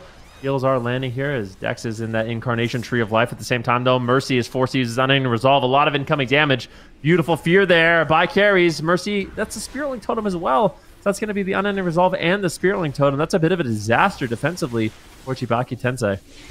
Let's see if it is going to cost them the game or not. Still, it's not their map pick. It's not the end of the world if they lose here, but it would be very impressive if they do win. They port away. Oh, with a precognition, multiple Chaos Bolts incoming there. They Storm Bolt the Warlock, forcing Dark Pact. Here comes a Bladestorm. Bladestorm is the scary moment for an Arms Warrior right now. When that Bladestorm ends, they get about 30% more strength for a few seconds. So this coil right here is great. It's denying that strength boost, and Carriages actually fell off the side, so he's not able to really connect with a lot of globals during that strength buff. And Mercy should be able to reposition. Looks like he's popped his Battle Master. He's got Soul Rip available, but he's just going to port back. He's likely playing Impish Instincts as well, so that reduced cooldown whenever he takes physical damage. He's trying to be as slippery as possible, but even still, they're right on top of him. Is he going to plan to use his Gateway here? Because he's playing on top of his port, so if he stays here for much longer without intending to use the Gateway, he may come to regret it. As we see Coffee disengaging back, is he going to go for crowd control? It doesn't look like it. Vengeful Retreat, there's the Imprison onto the healer. No Trinket for 29. Stun under Mercy. He trinkets right away, and he's still playing on top of his gate. Here comes the Essence Break. That's going to be a massive swing of damage onto Mercy, and they get a double, a triple stun from Coffee into a full fear onto Houston. Double coil comes out from Mercy. He's in Earthen Wall Totem. He's tanking damage and trying to trade back, but they still need to get through Die by the Sword. Maybe they can kill him with no trinket in this stun lock. They stun up Dex. Carry G's down at half. He's not going to be greedy. He trades out the Die by the Sword, and he actually wastes his fear here on the Shaman. It was on diminishing return, so now there's no crowd control threat for Houston, which means there could be an opportunity for Mercy here with no trinket on the Warrior. He's going to relay his Gateway, still playing that Gateway mastery, and cutting a massive distance across the map. Carry G's is trying to make his way over. He's going to charge Pummel the Lasso before immediately reconnecting on the Warlock. And now Mercy needs to be careful. He has to reposition back in range of his port. He's out of range of his port right now. He's going to Soul Rip. That's going to reduce the damage incoming onto him, as well as the healing on the Warrior, and then port back on the Stormbolt. Nice port during the stun, but he's dragging them on top of Houston, and that's actually getting him interrupted and getting him stunned. Limps is going to drop down Darkness, but they may die through it. They're both so low. There's no Spirit Link Totem. Houston has to cast heals. A double coil comes through, and Houston manages to get a couple more healing waves, but he still hasn't even brought Mercy back to full health at that point, despite the darkness. Triple Shadow Rift down for Mercy. He needs this to get pressure right now. They stun Dex. Can they close out the game? Dex blocks the kill with Iron Park, topping him off, and now Mercy is very far on the back foot at half health. He's trying to port across the field with the stat field. Limps walks into a bash, possibly a clone if Dex can get in a good position here to avoid the interrupt, but he's not risking it. He's just going to root Limps instead. Houston goes for a stun on Coffee. No trinket. Big swap on the Demon Hunter. It's match point. CHIBAKU are so close to the kill. Coffee eventually retreats away, gets the damage reduction. Mercy fakes the kick. He's got precognition. He can free cast right now, but he's taking immense damage. A clone actually snuck through onto Houston for a moment as they pop the hunt. Mercy gates away from the hunt immediately as it snaps onto him. Great positioning. Massive Chaos Bolts. He gets stunned there right before his precognition. Yeah, that would likely would have killed Carry G's, but now he's got Die by the Sword up. Mercy's on the back foot. Oh my god, his Unending Resolve came off cooldown just when he needed it, but he's still dying anyway. Spirit Link Totem comes off cooldown. Somehow, someway they're doing it. Dex has absolutely zero mana. They've got no trinket on Coffee, no trinket on Carry G's. If they can get a full lasso on either of them, I think they're definitely a viable target. Are they going to survive to that moment, Ven? I don't know. Houston has to bomb out some heals. Mercy portals away. Coffee's in so much trouble. Dex has nothing left in the tank. Oh no, Lava. They might be sent here to the lower bracket. Coffee gets started to stun, and Limps is there to drop him. Beautifully done there by CHIBAKU. I think they played this matchup incredibly well, both defensively and offensively, you know, proving that they're one of the top teams. These are some big name players, and that was a very dominant performance. Oh my god, they came back and ready to play, and I feel like that's going to possibly open up you know, the top three a bit here if Lava don't have a good run on that lower side, and there's some pretty big dogs in that lower side. Like you don't really want to be down there. So this was very impressive. I mean, they won on both Runes of Lordaeron and Hook Point. I really like Mercy's build. I think this build is definitely one. I was actually just playing this build last night on my solo shuffle push against all these melee DPS with the Gateway Mastery, Impish Instincts, and Soul Rip. It just gives you a lot more defensive utility. I think it's one of the main reasons he's able to win, and then the synergy with Houston as well. Anytime he's portaling, they lay down the Static Field Totem to trap the melee. He lays down his Earth Grab Totem, and they're just playing a really coordinated game between the Shaman and Warlock, and you need that type of synergy in a matchup like this. He's playing Traveling Storms as well.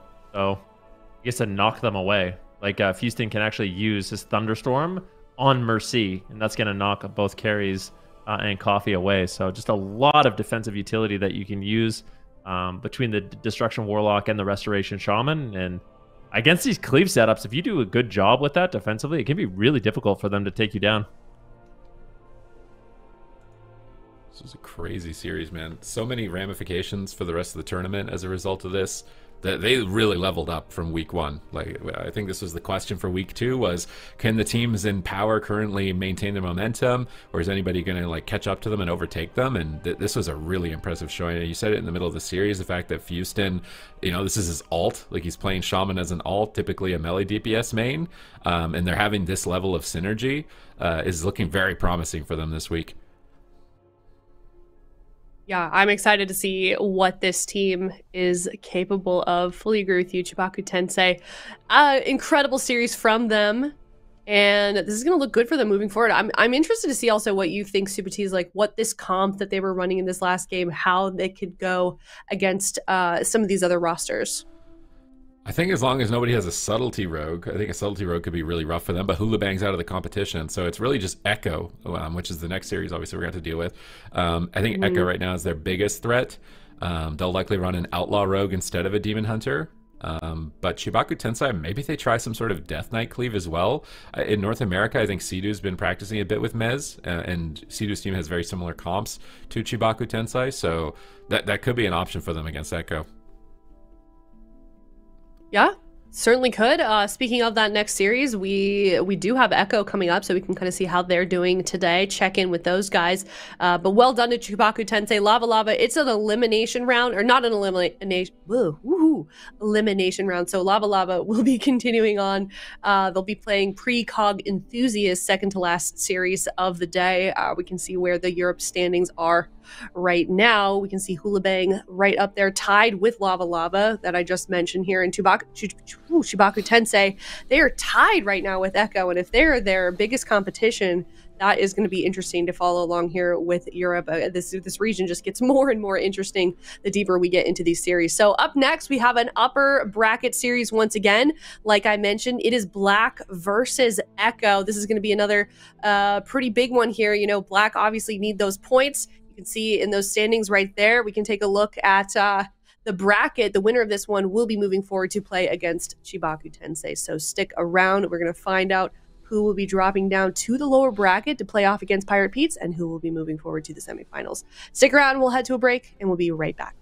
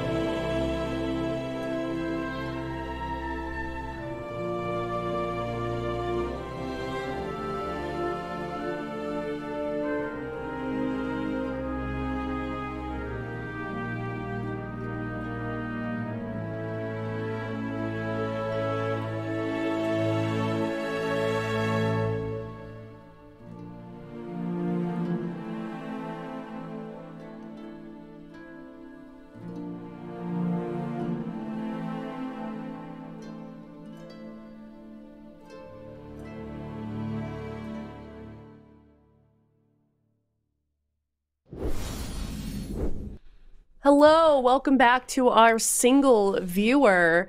If you are just now tuning in, we just saw the upper bracket series CHIBAKU TENSEI beating Lava Lava, sending them to the lower bracket. And now, Lithy, it is Black facing off against Echo. Yeah, this is going to be a little bit of an interesting one. I think we got to toss in the disclaimer that Black, sadly, running this series without their healer, so this is going to be a little bit Echo-sided, but hey, maybe they can pull something off. Maybe, yeah. Unfortunately, their healer did get disqualified, so they, from what we've heard, are going to try and work around it. We'll see what they do here, but it's definitely... definitely unfortunate that they're in this situation and they have to play against Echo, Sid. Yeah, I mean, you're fighting the biggest, the biggest team with the biggest history in Europe right now, and you got to do it without your healer, or your main healer at least. I don't know if they'll try something triple DPS, or if one of them has probably played a healer at some point, I would imagine. With Solo Shuffle being out, you would think at least one of them has maybe made a healer and maybe got a little bit high rated, and they could pull him in for a shot here. But I don't know if it's going to work against Black. If last week was an upset, I don't know what to call this if Black manages to pull this off. Hey, if Houston can do it this well on the Shaman, I'm sure Black can pull something out as well, Can I get off topic really fast? This is so funny to me that this Twitch bug is happening, and for some reason it's not happening to Zaryu. Everyone is one viewer, and then Zaryu has 900 viewers. So congratulations to Zaryu. Apparently, that's why they all win. You're the most popular World of Warcraft stream. Yeah, all our viewers went over to watch Zaryu, but enough of him. We're gonna head into this game. It is Black versus Echo. Let's see what Black can do here. Definitely unfortunate circumstances, but oh my god! If there was a comp that could do it, damn! If there was a comp that could do it, fantastic. I love it. Oh no, it's triple rogue, it's a panda, it's a cool Tyrann, and it's he's not even stealthing. And the RP walk. Oh my god, super! This is gonna be intense, to say the very least. I mean, it's a Shaman team. You could maybe one-shot something. You just all in, cloak evasion, trinket immediately, all of you shadowy duel somebody and hope they don't know what's going on. Like, I don't know how often you play against triple subtlety rogue, but I mean, Black needed to try something, I guess. They're gonna just wait in stealth. Maybe they're gonna wait for the eyes and maybe pick up an eye and then stab Waz, and they're actually playing this very seriously. And Lontar's team, I mean, they gotta respect it. I mean, it's 3 sub-rogues. Like, 1 sub-rogue can kill you pretty fast. 3 sub-rogues is gonna kill you really fast. They get a sap on Chanimal. They're gonna open up on Lontar with a kidney shot, and Waz needs to get ready to peel them, but they've already shadowy dueled in Cloak of Shadows. How much damage are they really going to do here? Absolutely nothing. There's zero. What is going on? Are they even all opening? Shoxy's just gonna die, I think. They're just leaving him to die. I mean, PMake's still in the starting room. Like, he's not even moving. I don't know if Shoxy's... Are they baiting them? Like, he vanished? They blind? Is that a bait? They send, like, one guy in and one guy waits in the starting area? I mean, Shoxy has no cooldowns. If they pull off a kill, it'd be a miracle. Shoxy's got next to nothing left. He vanishes again. He's got a bit of a shield up for that. Cheap shot's coming through on Lontar, but, I mean, kidney shot, no trinket. There should be no way, and... Yeah, okay. One of the other rogues is still in stealth, so I thought they were going to take it seriously, but I don't think they are here. It looks like in game number 1. Damn. Well, close call. I mean, NPC is still up and running, Maybe he can pull something off. Just got to make sure Echo doesn't get the eyes, but overall, well, unfortunate. 1-0 up. If we're getting back to the question of can Echo do well this weekend, well, at least they're probably going into the top 4, and I mean, that's a decent start for the position they're in. Honestly, I just want to take that moment to talk a little bit more about Echo and their performance so far this AWC season, because obviously with Meh getting replaced, right, he taking a break and Lontar coming in, we had a lot of questions how well Echo would be doing, and Lontar's Shaman last week, I think, looked incredible. The Druid on the shaky side. Yeah, I think he even had criticisms himself on Twitter about his Druid being not 100% there. So if they can utilize him on the Shaman, I think that's going to be a huge benefit to their team, as he is one of the best Shamans. This could have been a tough game. If they were taking it seriously and had games on Subtlety Rogue, I feel like as a Shaman you don't have like a lot of guaranteed ways to survive this type of damage. But I don't think they're looking to take it super serious, at least from that game 1 with one of their rogues just chilling in stealth, or maybe they're not even even in voice or something. I don't even know what was going on, but it was very not coordinated. So here, game number 1, this is likely going to be a blowout, but maybe they can make it entertaining. Maybe they needed to make sure everything was set up. I mean, I don't know how long they've spent like setting up their characters for this, because obviously not all of them are main rogue players. So, but it didn't look like PMake was really, really trying to go for anything, as he was just kind of at the starting area at the start of the game. Echo are going to be pretty happy about this, I think, considering the fact that HOOLIBANG are out of the competition. This is actually like a good chance for Echo to try and retake their #1 position, because this is a team that they just always want to end in #1. Yeah.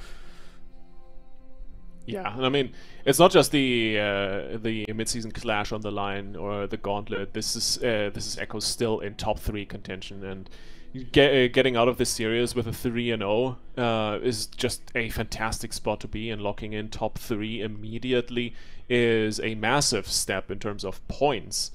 But hey, we know it's not quite over till it's over, right? So let's see what Black goes for. They pick Blackrock Hold. Echo obviously sticking to the same comp. General actually getting to play this week instead of sitting on the bench, so to say. And I'm curious, triple Sub-Rogue? Triple Outlaw? Do we see maybe a triple Healer? I don't think you're allowed to do What that. is out there that you could bring in? Thankfully, you're not allowed to do triple Healer, because who knows if they would do it. I mean, the Giga Damp comp, you know, gotta pull it out sometime. They're taking their time here. I mean, I can't imagine they have, like, I mean, maybe PMake can go Mage, they do double Rogue Mage and just prey on some massive crits, and they actually all open at the same time, unlike that last game where they're just split opening and kind of just letting each other die.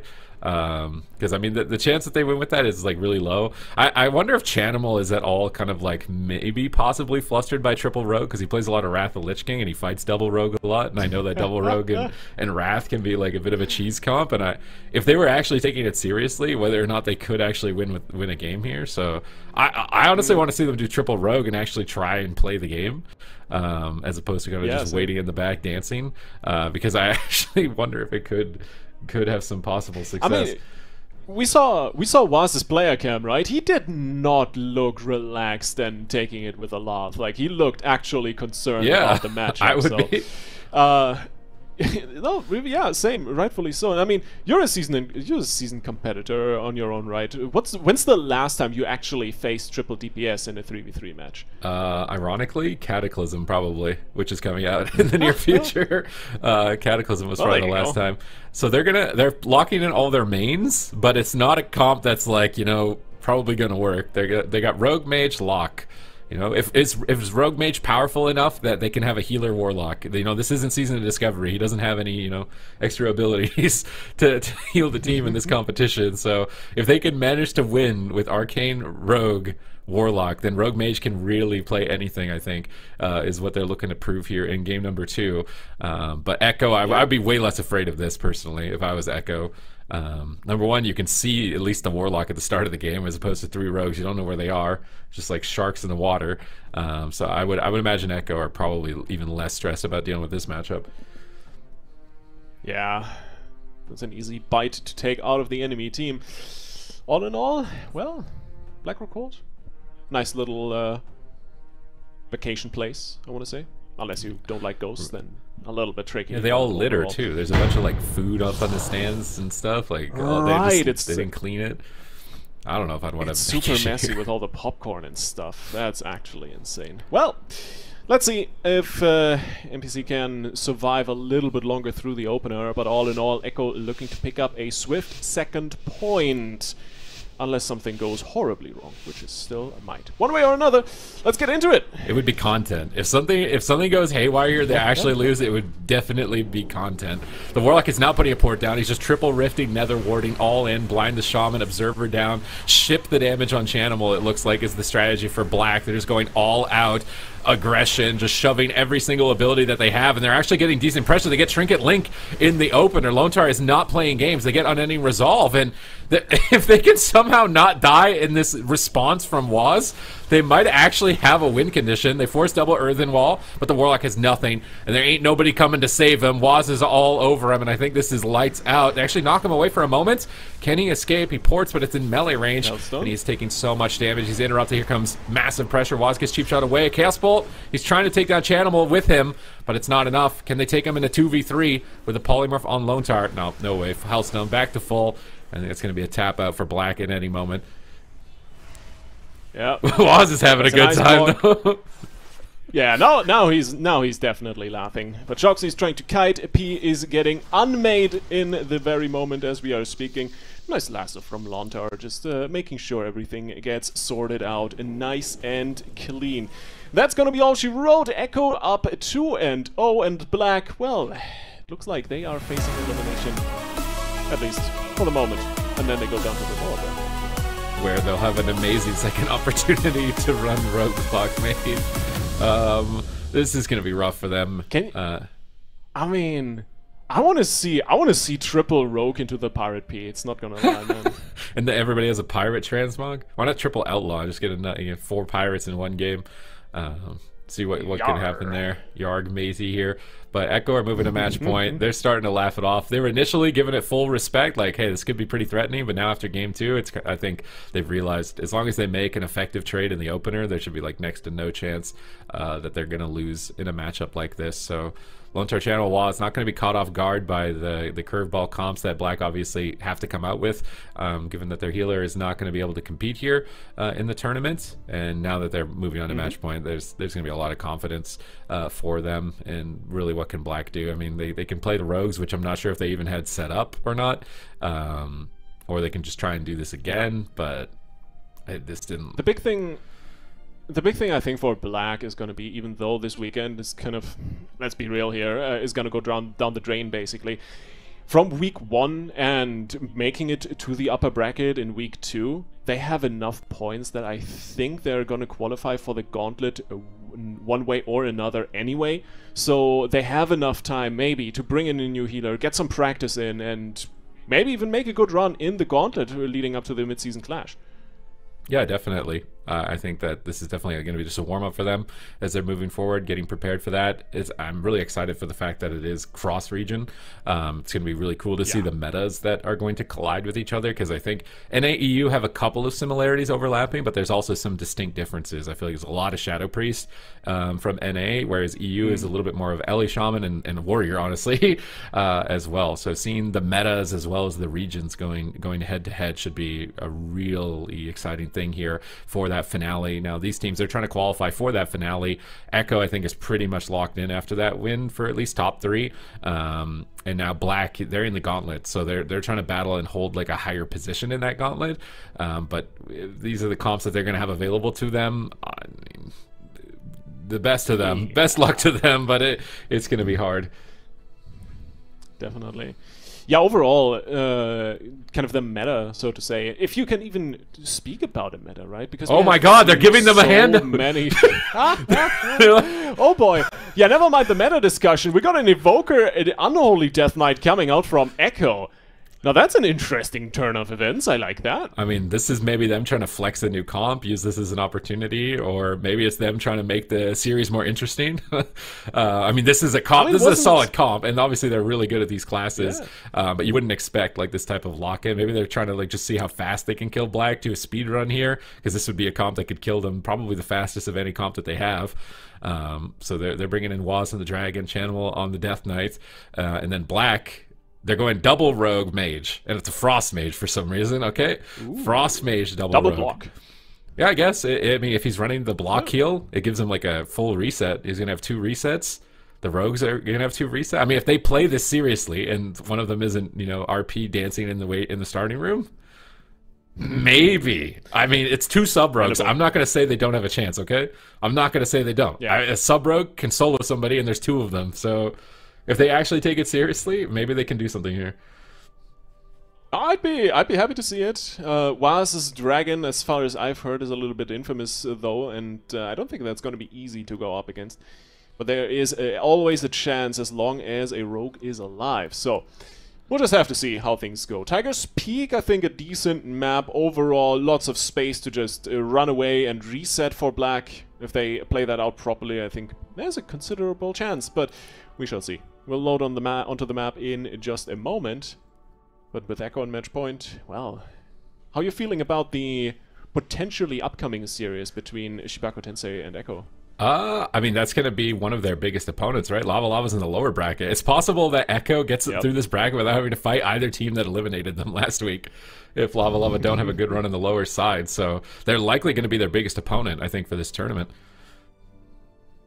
No, I'm with you. I think you and Ven were talking about it last series, right? That CHIBAKU might have some trouble with a team bringing in a sub-rogue, and was, I mean, the dude has mastered every single rogue spec, so the potential is definitely there. Almost every spec in the game as well, playing a dragon now. I've never seen him play a dragon in tournaments. So, they just want to flex it. This comp, I mean, this comp has a lot of one-shot, but it's also really susceptible to a sub-rogue. I feel like an evoker, this might not be guaranteed to them if they're taking this seriously. But obviously they have not practiced double rogue mage, and I don't know if their warlock playing a rogue is like got much experience on it, so we're still kind of expecting a wash, but I don't want to count a subtlety rogue out ever. If they manage to actually clutch a win, assuming that Echo is actually trying and playing at full force, it would be one of the most content moments ever, I think, here. So double rogue mage, they're going to both be playing Shadowy Duel. PMake's going to have 2 ice blocks. He's going to have 2 resets. Likely needs to respec to the ice block heal. You don't typically play it. So hopefully he's changed his talent tree if they want to take this and actually pull off a win. Channel coming in on the Death Knight. Gates are about to open. Let's see it. Echo up 2-0 at the moment, and Channel just riding in a charge, looking for someone. Oh, they found the mage. Himself, but so far...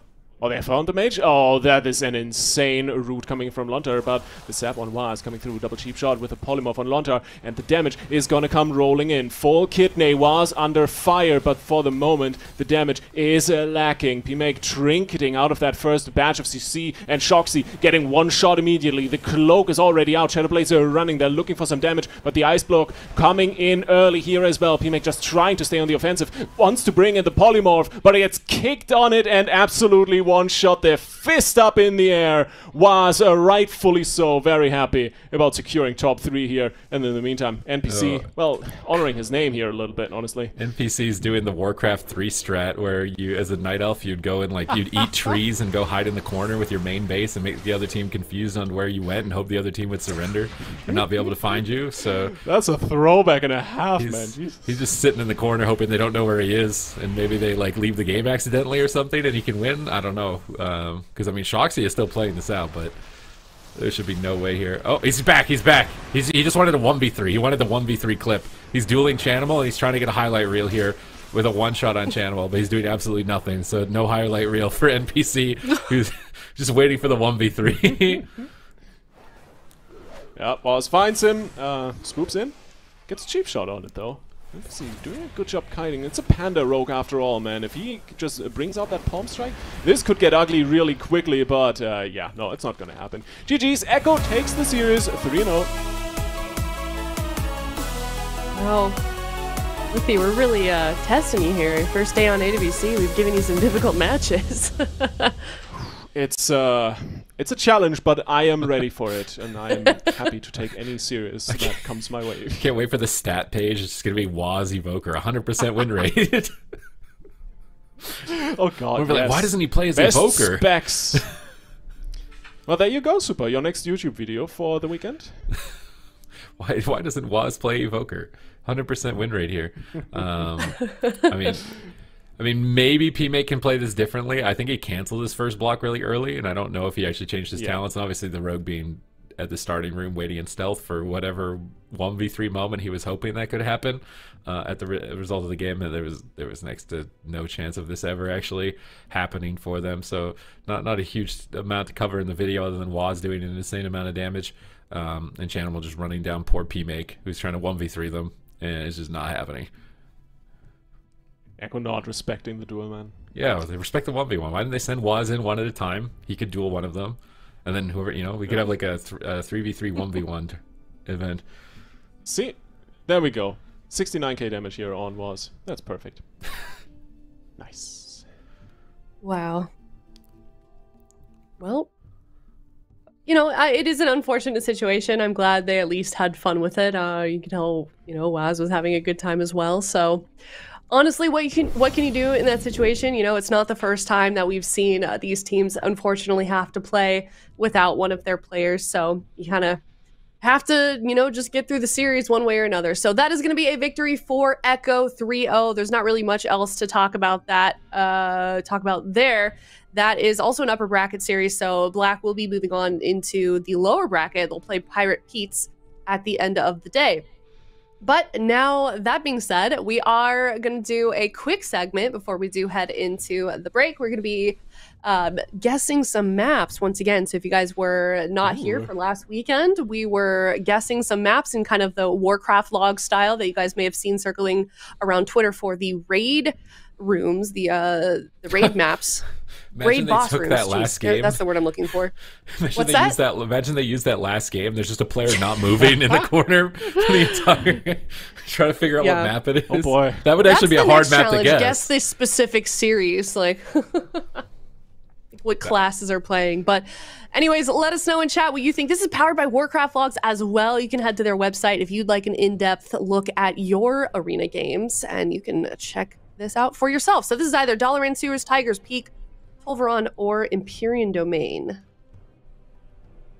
Okay. Let's see. It's whoever guesses it first and gets it right wins, right? Yes. Because if you wait, it's you know, it's not as fair. Otherwise, you could just wait.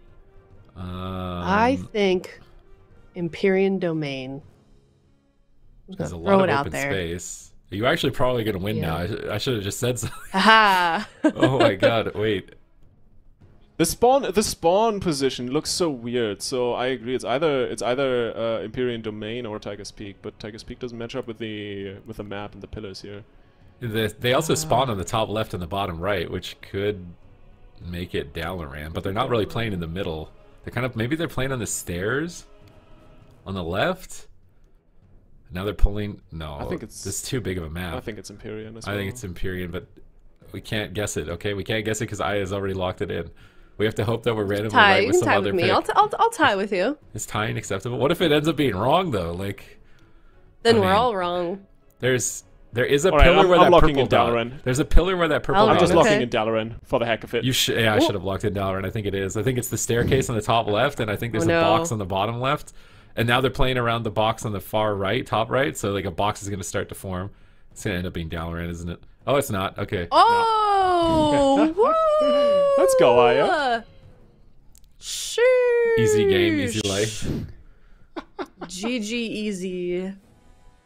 All right. Well, let us know in chat if you were correct. And once again, shout out to Warcraft Logs for powering this segment. That being said, we will be heading to a break here. And when we come back, we're heading into the lower bracket as well. It's Lava Lava. That's an incredible team. That is the team that beat out Echo last weekend, but unfortunately they did drop to Chibaku Tensei, and they're going to be heading off against PRECOG Enthusiasts. They beat Punch Squad earlier on, so I am really excited for the series. Hopefully you guys are too. So real quick, after this break, it's Lava Lava versus PRECOG Enthusiasts up next.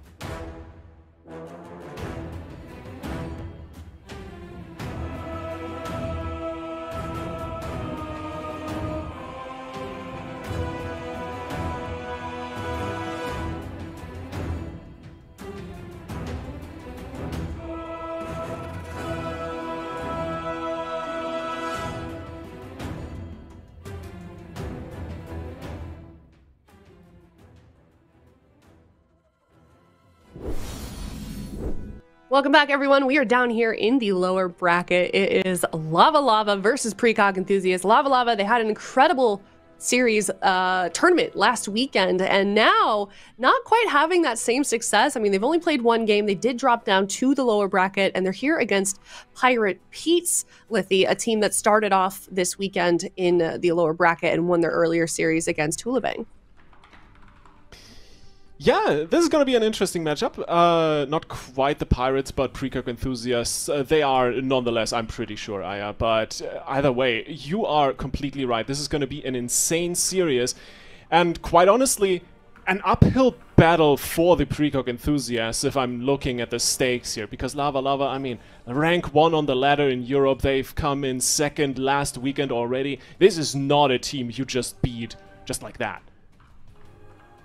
Most definitely not. I feel like a lot could go on in this series. I couldn't even really predict, I feel like, going into this one, Zico, which team is going to come out of this, because I feel like this is a really even matchup here.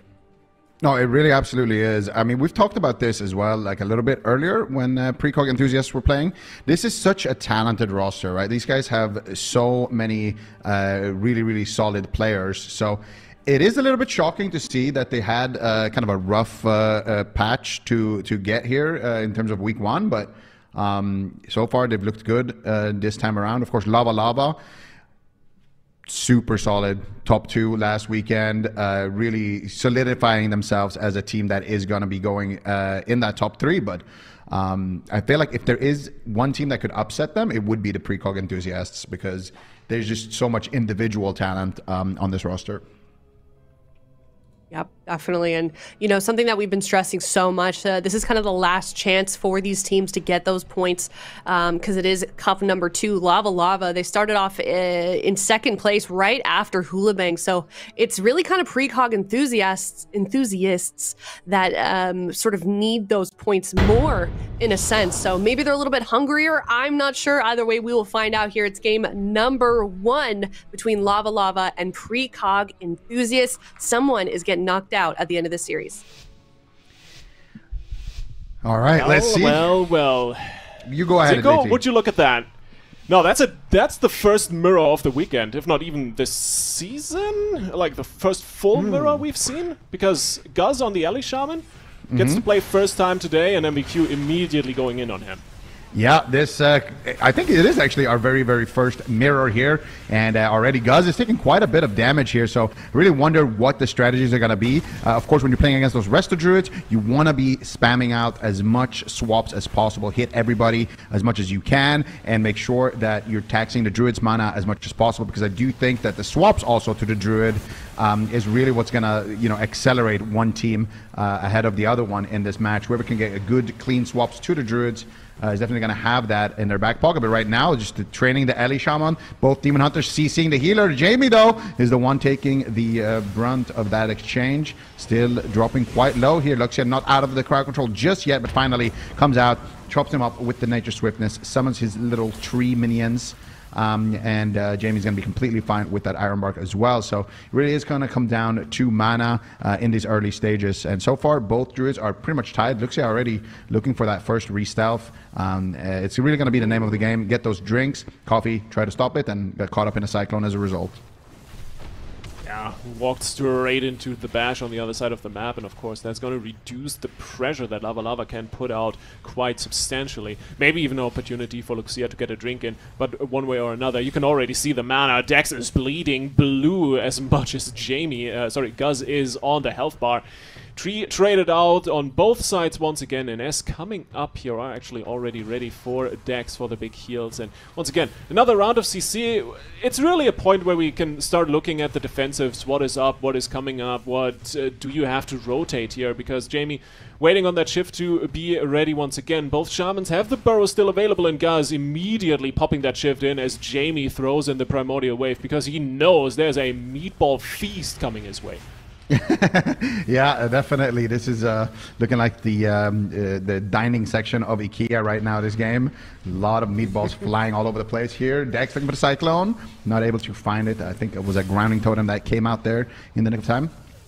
And Jamie just still not feeling himself. I feel like both Demon Hunters right now are just trying to get as much uptime as possible on the Shamans. Both Shamans are trying to do as much damage as possible. This is a true, in a sense, mirror, and I really expected either one of these teams to potentially try to go after the Druids more, but Luxia's going in for the bash. There's there's a bit of a swap. Coffee wanted to take a sip there on Luxia, but decided not to. Still going to be Guz who is going to be the target, and Jamie, of course. And so far, mana, I would say it's not a significant lead, but I think Luxia is just a smidge ahead. Jamie going to get hunted here, gets the Iron Bark there by Luxia, and Jamie's going to be able to recover. And it's looking really good. Big damage coming out from Jamie on every one MVQ, though. The big target down to 20%. Blur is running out. He has the Netherwalk available. Luxia is in-capped. MVQ might have to Netherwalk here. Yep, there it is. The big immunity out the door.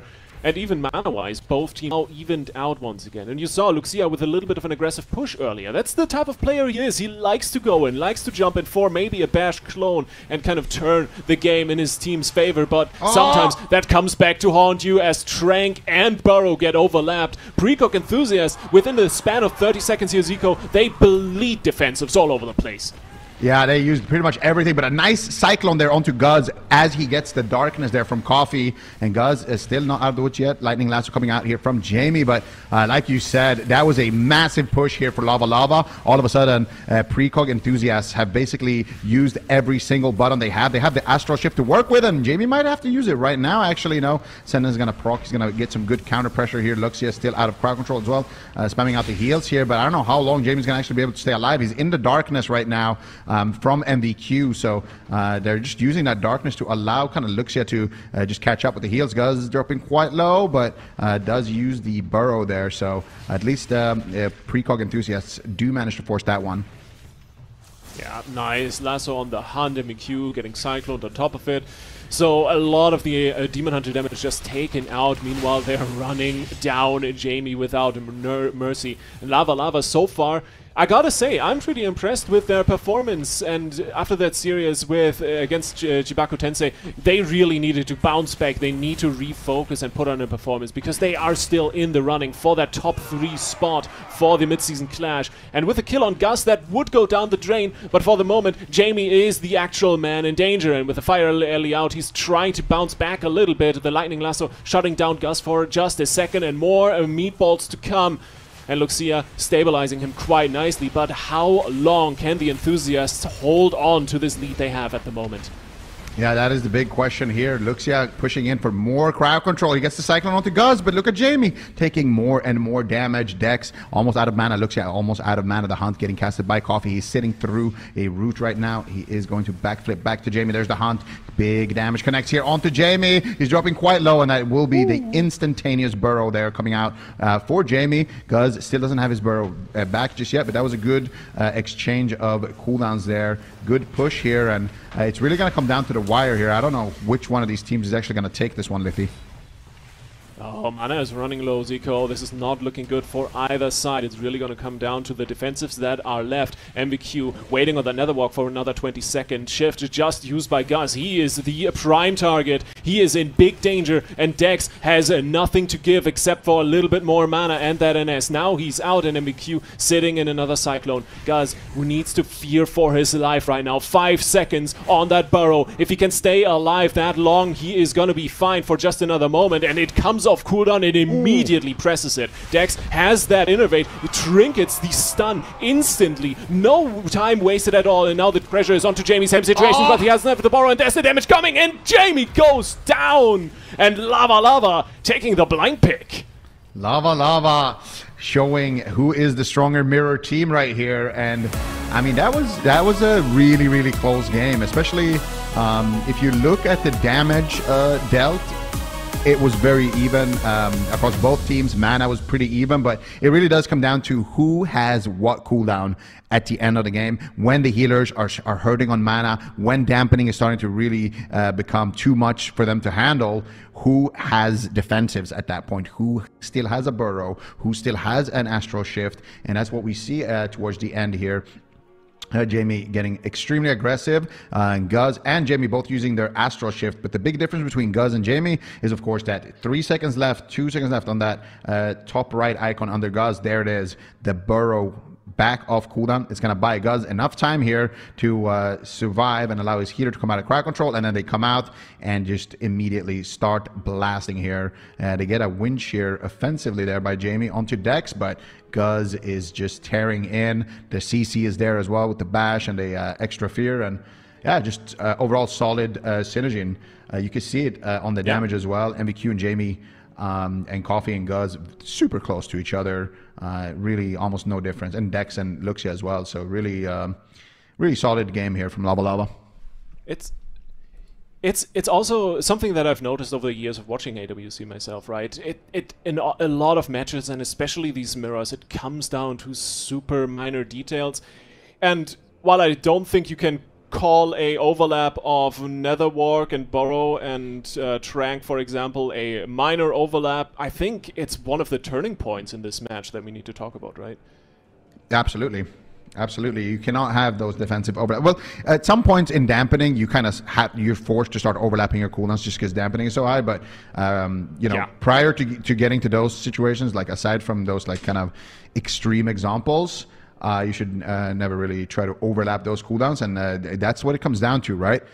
You get the pressure, you get the good swaps, you get the CC chains, you force the cooldown, you hold on to your cooldowns, and then you don't overlap them. You try to greed them as much as possible. So much of this game does really come down to how you use those cooldowns, when you use them, when you save them, and of course, if you ever end up overlapping like a lot of big cooldowns like we saw. I think what you're talking about is the moment where like Luxia had to trade out his Tranquility and Jamie had to trade out basically his whole spellbook as well, like in one push.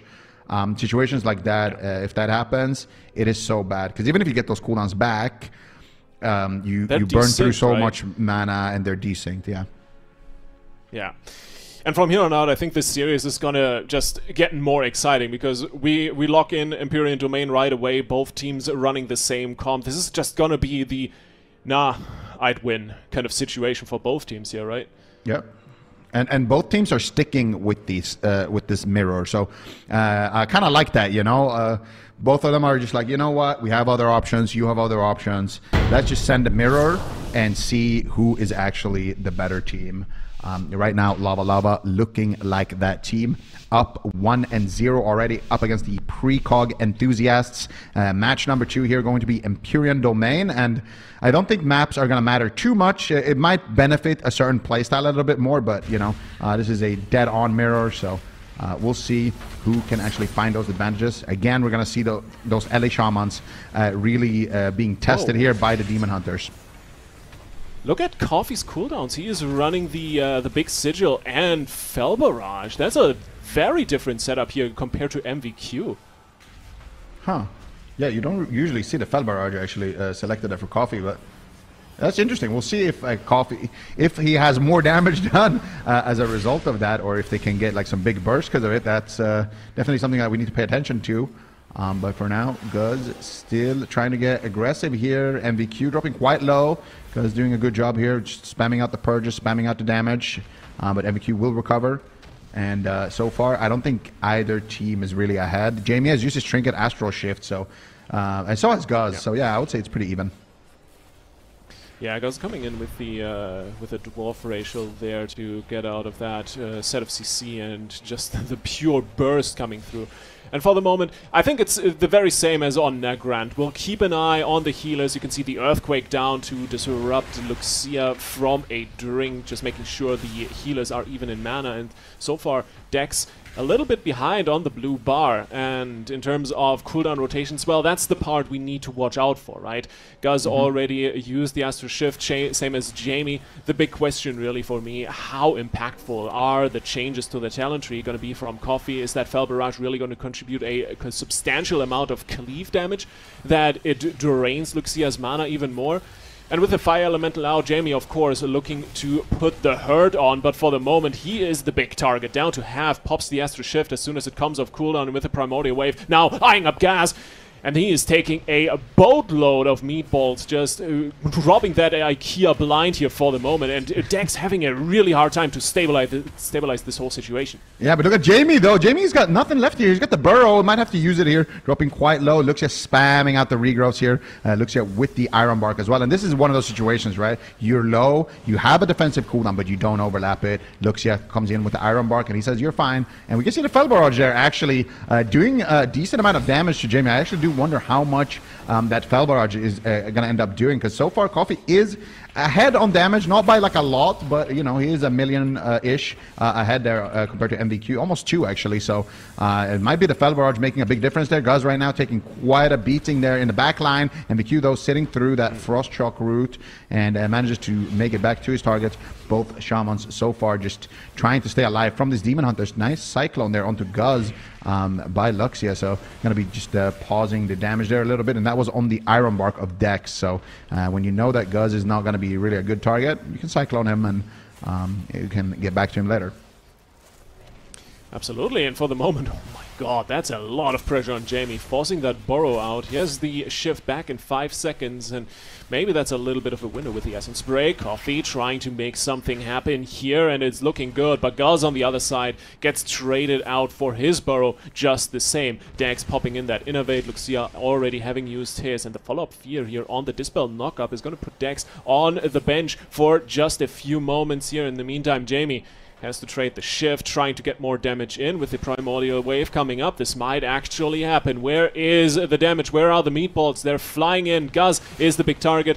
He's just chilling on the shift, does not want to trade it here for the moment, as things seem to be fine for Lava Lava. Going deeper into dampening, we're hitting the 4 minutes almost, as Guz gets in-capped on sub half HP with the shift up, and Jamie under fire. Trinkets and Zico, he is not looking good right now. Yeah, things are not looking good for Jamie right now. Looks just sitting through a kick. Darkness does get dropped there by MVQ in the nick of time. That will be enough to sustain Jamie, but look, they're swapping to Luxia, and I really like these Druid swaps now. Luxia sitting in bear form, they're gonna Fel Erupt Luxia, going after MVQ here on the other side, and it looks like MVQ is going to get cycloned low here, so Luxia has a lot of work ahead of him. Look at the pressure onto Jamie, look at the pressure onto MVQ. How is he going to prioritize his healing here? Guz in a bash. Guz is going to trinket out, gets the Iron Bark here as well, so Guz is going to be able to continue to fire out those meatballs like a Michelin star chef right now, but he is taking quite a few meatballs as well here from Jamie Oliver here, and Jamie is going to be able to recover and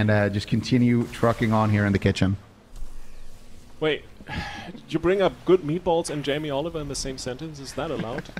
Anyway, Jamie taking more of a beating here. It's both Shamans actually dying right then and there where they are standing. Big heals coming through from both Druids. Luxia popping in the tree. Has an S coming up. Dex has that one ready as well. Once again, getting chain CC'd by MVQ with the Fierce Sigil. And for the moment, you can see Guz really kiting away, forcing Luxia out of position. He gets in-capped. The swap onto Jamie, forcing the shift once again. And overall, you can really tell Lava Lava taking more and more control of this game, of this map, by positioning in a very, very unfortunate way for PRECOG enthusiasts.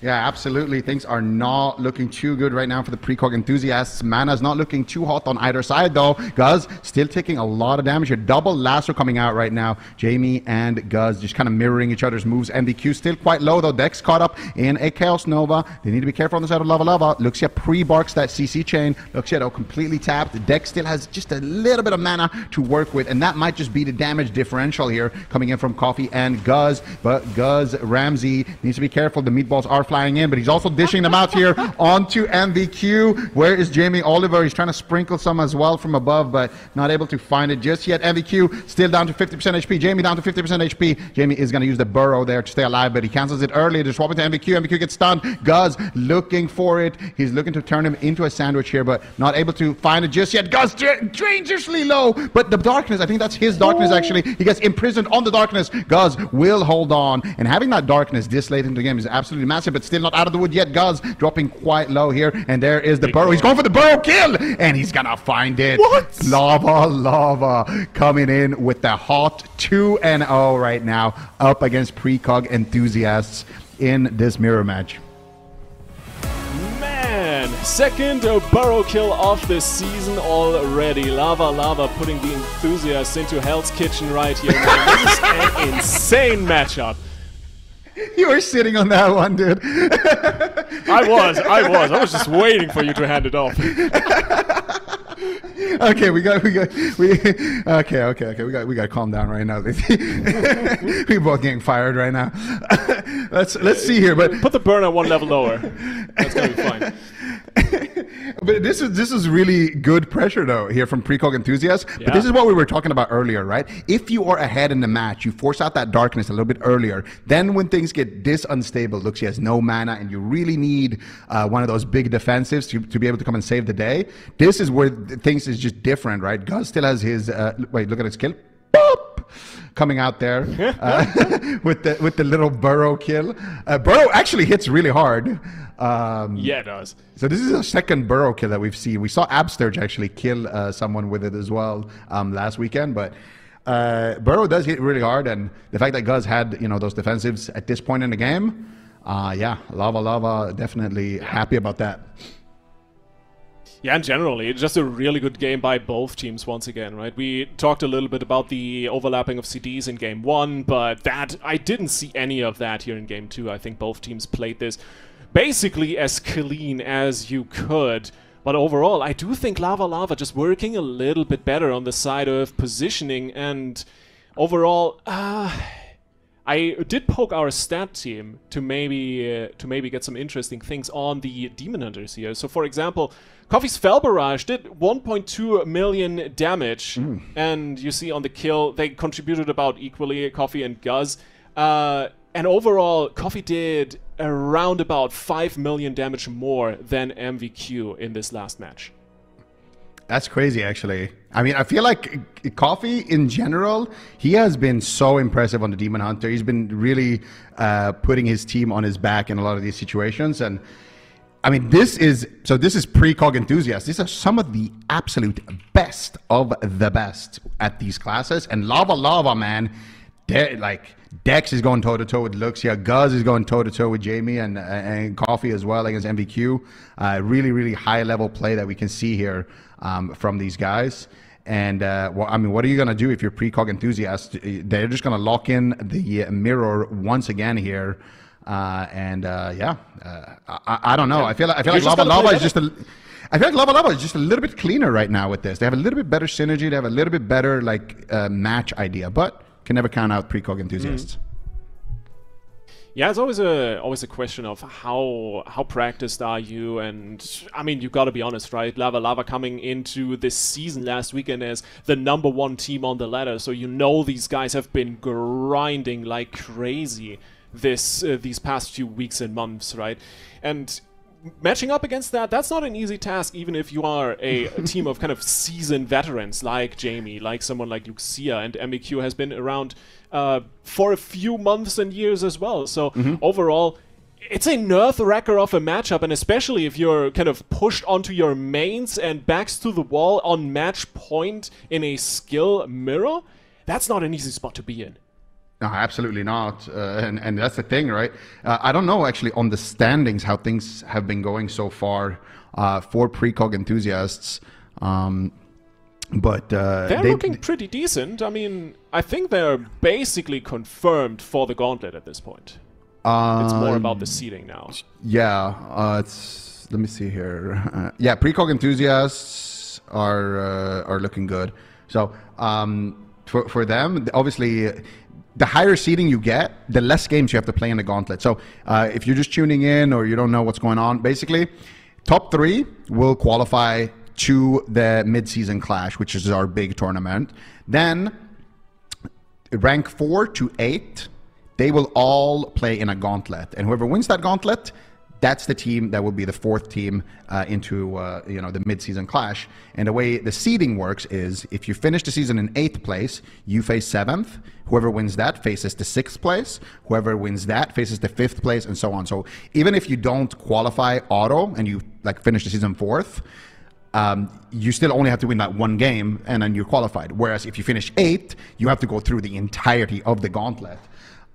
So definitely Try to win as much as possible, get as many points as possible, and hopefully you can just win maybe 1 or 2 games in the gauntlet and still make it into that tournament. But it's a long way right now for PRECOG enthusiasts because, well, they're down 0-2 right now, Liffy. Exactly. And, well, in the hot sands of Uldum, that's where we'll leave one of the teams buried 6 foot deep. But for the moment, hey, it's a skill matchup. It's down to the Shamans, it's down to the Demon Hunters, and I'm really curious how MVQ is gonna adapt, because, quite honestly, if you're just looking at the numbers, there was so much more that Coffee was able to do last game, and in terms of talents, yeah, look at it. We got adaptations coming in from MVQ. There is the big sigil. No Fel Barrage, though. So let's see what he can do. MVQ just going to opt for a little bit more pump here, and we'll see if it's going to be enough here. Jamie, Luxia, and MVQ looking to make their stand here against Lava Lava. And Lava Lava, this is the map that they knocked down Echo to the lower bracket last week, so they've had some good results on this map. Let's see if it actually stays in here. I do want to see maybe PRECOG enthusiasts go after Dex more, and that's exactly what they're going to do. Big Chaos Nova here onto Dex. They force out the Bark Skin, but unfortunately for Dex, he has Innervate right now, so he's going to be able to heal everybody for free. But if they can do more swaps like that, definitely going to burn his mana, Liffy. Yeah, absolutely. Luxia taking the brunt of that first attempt as well. Gus getting inlight really quickly on that lasso by Jamie. Good reactions, and of course they're going to continue the pressure. Overall, you can already tell that MVQ is starting to pump a good chunk more damage. It's more about the kind of the immolation aura than anything else with the build he is running now, I think, and that's just gonna help you trying to keep the damage up while you're running after people instead of just throwing glaives at everyone, right? But then again, I'm not the biggest Demon Hunter expert over here, and I'll leave that to the experts. But all in all, it's an Iron Bark from Luxia. He gets in-capped on that, sitting there in bear form. Dex is fine for the moment. All in all, cooldowns traded on both sides, and once again, Zico, we're just waiting for dampening, at least a little bit more dampening. We are waiting for a little bit of dampening, but we're also waiting to be in the best position possible when dampening hits, because that's what happened last time, right? If you get into dampening and it starts stacking up and you don't have darkness, you don't have like those long, really safe cooldowns that can just stop damage, that's when you're going to find yourself in a difficult situation.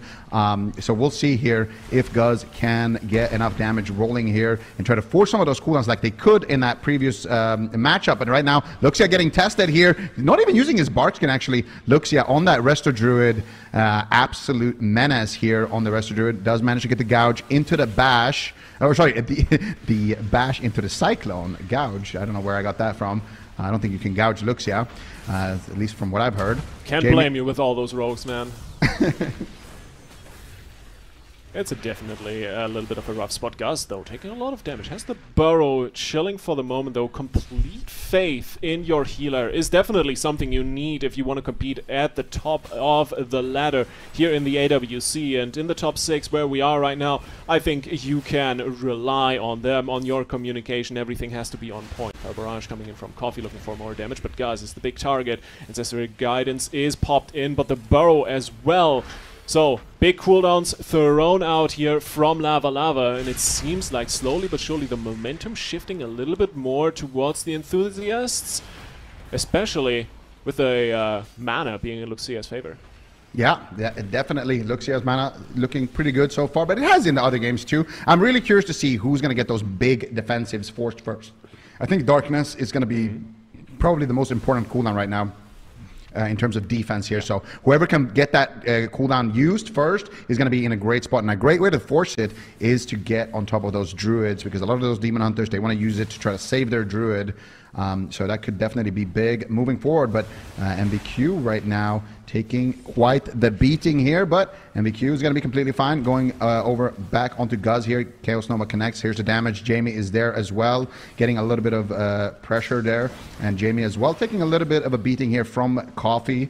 And Luxia caught up in the Chaos Nova. They're going after Jamie here. Do they have any more crowd control for Luxia? Luxia actually forced to trade out his trinket there. Good chain. And this is when the game starts to really become unstable here for both teams. So forcing out the cooldowns right now is ideal for either one of these teams.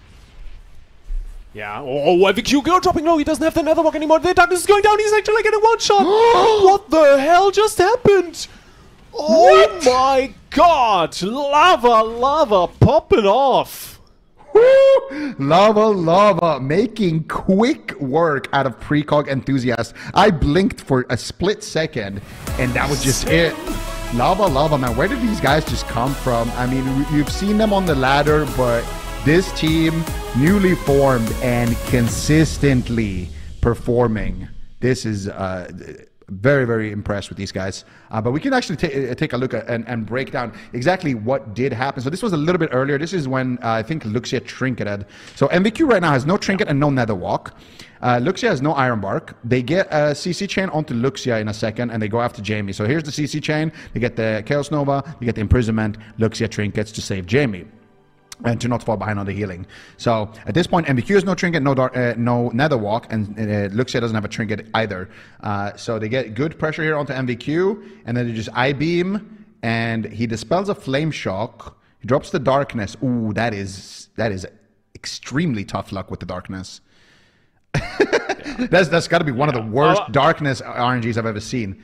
So if you don't know what Darkness does, Darkness gives you a chance that if you get hit by an ability, it does no damage while you're standing in it. I think it's like 80% chance that if I shoot, for example, a Frostbolt, it will just do no damage and just get absorbed by the Darkness. And it has a chance to also do full damage. So it's a bit of RNG there, but it looked like MVQ dropped that Darkness pretty healthy. It was like 30% or 20%, and he just got zapped through it. Yeah. Well, we'll dig into that. I'm very curious to see the death recap on that in a second. But yeah, Lava. I mean, not necessarily a big surprise, but definitely a convincing victory. And well, basically, it's surprising that they won this convincingly after CHIBAKU Tensei basically gave them a beating. So overall, you can tell Lava, they are not done yet this weekend, and they definitely want a stab at the top 3 and to lock in that mid-season clash spot. But all in all, you can see the Demon Hunters very even next to each other in terms of damage this game around. Yeah, and that's probably because he swapped his talents around to make him more like Coffee's, right? With the big sigil. We can see the death log here. Look at, wait, there's no Darkness absorbs. Wait, he actually darked at like 20%. Maybe it just shows the damage taken. Maybe it doesn't show like if something got absorbed. Oh, consume soul. Maybe. Oh no, that's his demon procced. Oh yeah, there it shows. Death sweep from Coffee hit 0. So he absorbed 1 death sweep. Is that it? Apparently the Darkness did about 400k healing and a bit. In those final moments, and based on just the damage that came in, right, that's more than enough to still kill your Demon Hunter if he's sitting below half HP. And as you mentioned earlier, right, I think really it comes down to this trinket from Luxia earlier. No heals available, and you can tell there's one regrowth coming in 2.5 seconds before he dies, and there's nothing else. Yeah, I mean, I think they purged his HOTS as well. It was just a really good swap from Lava, and honestly, the Darkness did do some healing. I mean, when you zoom in like this, you can see it. It did around almost 400,000 healing. So, yeah, okay, maybe not the worst Darkness RNG. It almost did 400,000 healing, but still, it was so fast. I guess they just had a lot of damage at the right time, and that's what makes Lava, well, Lava. Yeah. Indeed. They're running hot. Sorry, go ahead, Aya. No, I was kind of going to say the same thing. I mean, we did see them lose their series earlier today, but now I feel like they just had a really convincing performance against PRECOG enthusiasts here. Lithy, do you feel like now more convinced that Lava could go even further and go back to the grand finals again on Sunday? There's definitely a potential. So the big thing for me with the remaining teams we have is, one, of course, CHIBAKU Tensei looking absolutely insane this weekend already. I did not expect them to beat Lava this convincingly.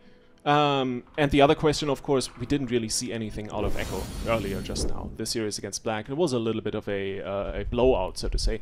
So I have no idea how strong Echo is actually this weekend, but last weekend they looked good, but not good enough to beat Lava. So for me currently, it's CHIBAKU Tensei on top, Lava in second, and Echo probably taking third, but I am more than ready to be surprised on Sunday. Yeah, I keep saying and I keep repeating myself, but like EU has just been so fun to watch. There's so many like new teams, new rosters, players that are just coming to the AWC, and it's really exciting to see everything unfold. So, Lava, they're going to be heading into the lower finals. We'll see them again on Championship Sunday, but that is going to wrap up that series, and that means that we are going to head to yet another map. Here, we're going to do another map guesser before we do head to a break and move into the next series. Ooh, yeah. I'm insta-committing. Yeah, okay. I won the next one, or the last one. I was pretty quick with it, but you weren't in that round, so we'll see if you can beat me this time. But Warcraft Logs powered this segment, so thank you so much to them. This one is either Tiger's Peak, Maldraxxus, Nagrand Arena, or Lordaeron. It's Tiger's Peak. You're just going to hard commit instantly, Tiger's Peak? Yeah, you said you would send it, and I'm sending it as well. I'm sending... Shit, wait, I need to think. I'm sending... is it? I think it actually is Tiger's Peak. I'm sending Maldraxxus, but I think it's Tiger's Peak. But I'm sending Maldraxxus because I don't want to be, I don't want to just... Now it's just me. I feel like I don't know. I'll throw out Nagrand. It's for sure Tiger's Peak. Oh, it's kind of big for Nagrand. Huh? You can see the massive pillar where like the tiger statue is. The big hole, you know. Why couldn't it be Nagrand? Because the pillars should be formed differently. There should be 4 pillars. Maybe they haven't ran around all of them. Whatever. I think it's Tiger's Peak, but I have officially casted my vote as Maldraxxus, but it's Tiger's Peak. Oh, I thought you said. Oh, let's go. Okay, yeah, all right. Yeah, I'm not gonna change it. Like smarter than me. Very well done. We've had so much fun with these last weekend already on the They are. These are awesome. I enjoy it. Yeah, these are amazing. Good time. All right. Well, if you got it right, let us know in chat. And with that, we are going to head to yet another break here. Thank you so much to Warcraft Logs. If you'd like to take a deep dive into your arena games, you can head over to the Warcraft Logs website and take a look at all of the handy dandy features, including this one over on Warcraft Logs. So thank you so much. We will be going to a break. We will be right back with yet another elimination series. Up next is Black versus Pirate Pete's.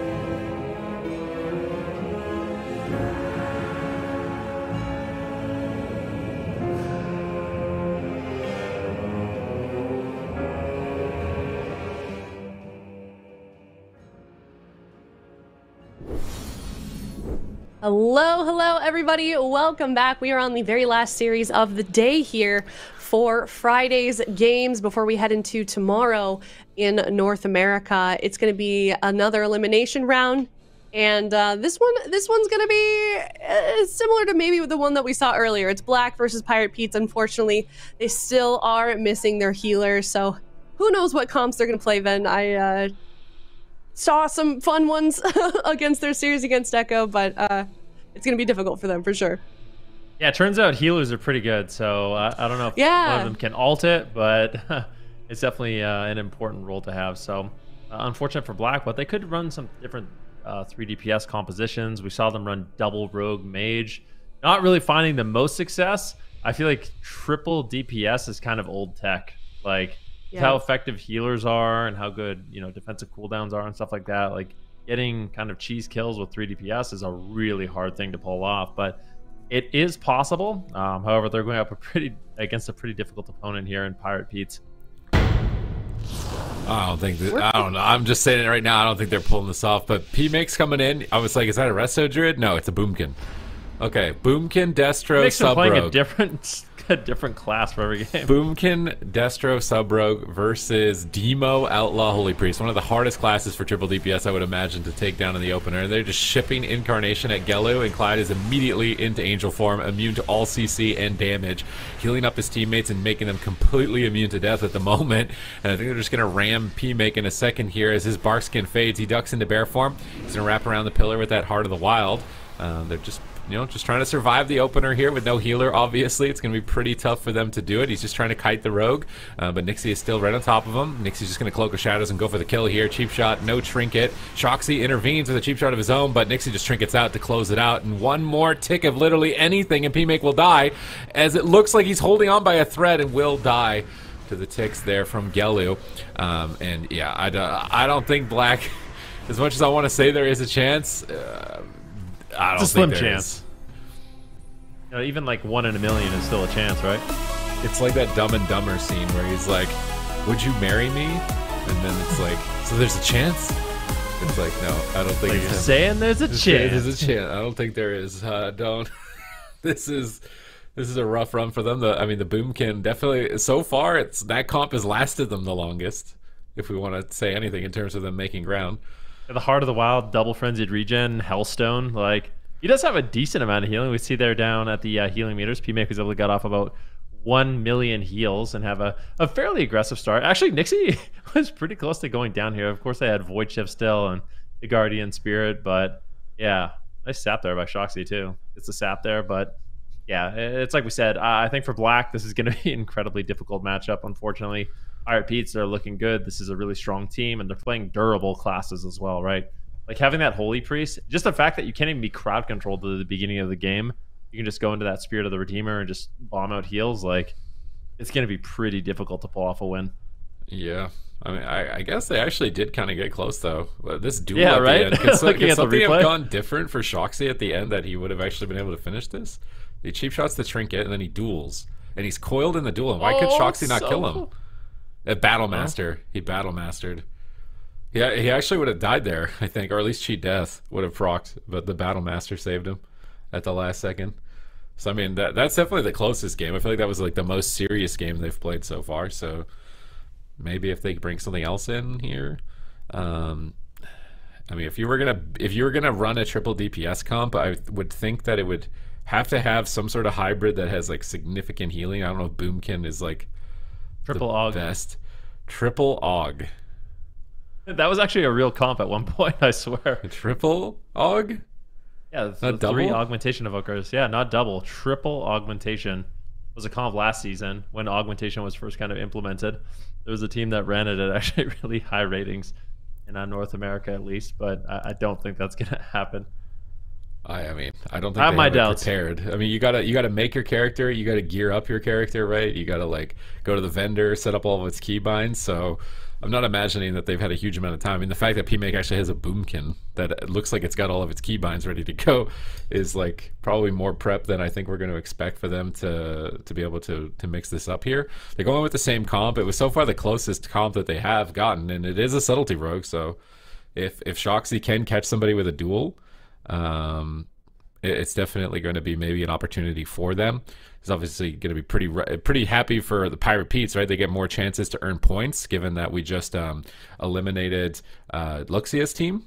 This means that Pirate Pete's actually have a chance to like start running up some ranks in the gauntlet and start collecting some like, you know, some serious likelihood of being able to qualify into the cross-region finals. Well, let's see what they can do. It's looking good. Like you said, we're going to Black or Cold, so Black's going to be selecting a smaller map and trying to pull off a win. They're going to have to win in basically the first minute. It's so difficult. But the way the game is now, playing these triple DPS compositions, a lot of these specs don't have the longevity you kind of need. There's a lot of defensive cooldowns you can rotate through, but your ability to fully recover, especially against things like a Demonology Warlock and an Outlaw Rogue, who are so good at just kind of pushing the pace and keeping up the consistent damage, it's really difficult. So if Black wants to win this... Whoa. Oh, we got a Hunter. Okay. Not any Hunter, a survival Hunter. Let's see if he can survive. Is there ever a world where they would just like 1v1 each other? Like just type in like, you guys want to decide this on 1v1s and Gelu runs in and 1v1 somebody? Probably not. If I was Pirate Pete's, I wouldn't. I would just take this and get some points at the rate. There's no way I would try and risk it at all here. PMake's just running in and tanking the damage face first in Boomkin form, popping Barskin. He's met by a lot of demons. I don't know if you want to face check the Burning Legion right now. He's taking a huge amount of damage. I think he's just going to go down and get dropped by Gelu in the opener. He's trying to jump back into the room. He's got Heart of the Wild available, but he's still not pressing it. They cheap shot Nixie, but PMake's just going to flop, and there is no chance that, there's no chance that Nixie is going down. He keeps getting these saps off his go. I don't know what he keeps doing. It's literally after his cheap shot, he saps him at the end of the go. They got every cooldown from Nixie, but I mean, that's obviously there's not enough opportunities here for them to be able to win the game off this. Yeah, I mean, that's a good start there by Gelu. Just like matching... As the 2 DPS team, you definitely want to match that offense, right? So he got really aggressive early on. We'll see it. I think it was like a coil. He ended up trinketing a coil, and then he got, what was that? Like the Felguard got summoned on him. That stunned him. Out of that, he got coiled. So, or he got howled. A lot of instant crowd control coming in. So, I guess you can't have coil and howl, but yeah, lots of instant crowd control. You can see exactly how it played out. PMake going to be Barks getting early on, but let's see what Gelu does here. He gets the stun. PMake's going to trinket that and uses Barskin. Immediately gets howled on his trinket and stunned by that Felguard. And he just is too low. I mean, it'll maybe lasted a little bit longer if he went into bear form, got off some frenzied regen, but pretty much hopeless at this point of the game when in the first 10 seconds you're 10% health. Yeah, there wasn't really a chance here. I don't know what they're thinking with the Survival Hunter, just like the extra instant CC. You know, in the past, the best triple DPS comps did have like Hunter Rogue and then a hybrid. I think it was like Ret Paladin Hunter Rogue. So maybe that's what they were thinking with this. But there's just so many cooldowns now in the modern game that, you know, triple DPS in the past, if they got your trinket and they instantly CC'd you again, they could just win the game off that. But now that you've got a lot more options than just that to trade. So it's going to be pretty hard as triple DPS. But I don't know, maybe if he pressed Heart of the Wild, maybe if he tried to reduce the damage he was taking there and root the pets and run away, maybe Shoxy and NPC actually get like maybe a reset and they can go again or something in the future. Because I don't know about PMake just like running in out of stealth. Like the advantage too is they have triple stealth. I actually wonder if there's some world where this comp can actually win now. If you played like really seriously and you were actually a main on all these specs. Am I really doing this now to everybody? And I actually wonder if they could win. He's not actually playing Gnome Priest, so they can root beam the Priest, they can trap the Priest, and they can blind the Priest. And I feel like you could actually kill the Rogue. You think so? I legitimately think they could kill the Rogue in this matchup if PMake is playing a little bit more seriously than this, where he's kind of just running in out of stealth. I admire your I admire your positivity here for Black, but I think this one is pretty much done and dusted at this point. Pirate Pete's is looking like they're going to 3-0 this series. It is possible. I mean, maybe they could. I think what it would come down to is Pirate Pete's had to completely choke. Like, I think if Clyde was to go down, it would just be not pressing any kind of buttons. But as long as they react appropriately, and it seems like they are. I mean, they're playing triple Orc, so the chances of them dying in stuns is much lower. They're playing Emblem, and Hellstone. You know, Gelu is going to be able to unending resolved and Dark Pact and stuns. Nixie, of course, is going to be that Orc Road. If he cloaks, he's going to survive. If he vanishes, he's going to survive. Clyde has a bunch of answers as well. So I hate to be that guy, but I feel like this is going to be really tough for Black to pull off a win. I'm gonna need to find a sub rogue and a survival hunter and queue this on the ladder and see what it's capable of. Just let me know when you're queuing so I can queue up like free points. You will regret this. You will rue the day that you underestimated Boomkin survival hunter subtlety rogue. Okay. Yeah. 49 seconds. I actually wonder if they could get like a speed run kill. You know, this could be like a record-setting fastest game in AWC. I don't think Boom can. There's been some fast games. What is the fastest game? I think it's like 20 seconds or something, isn't it? I think I might hold the record. Is it really for Ruins of Lordran and Wrath? How long was that game?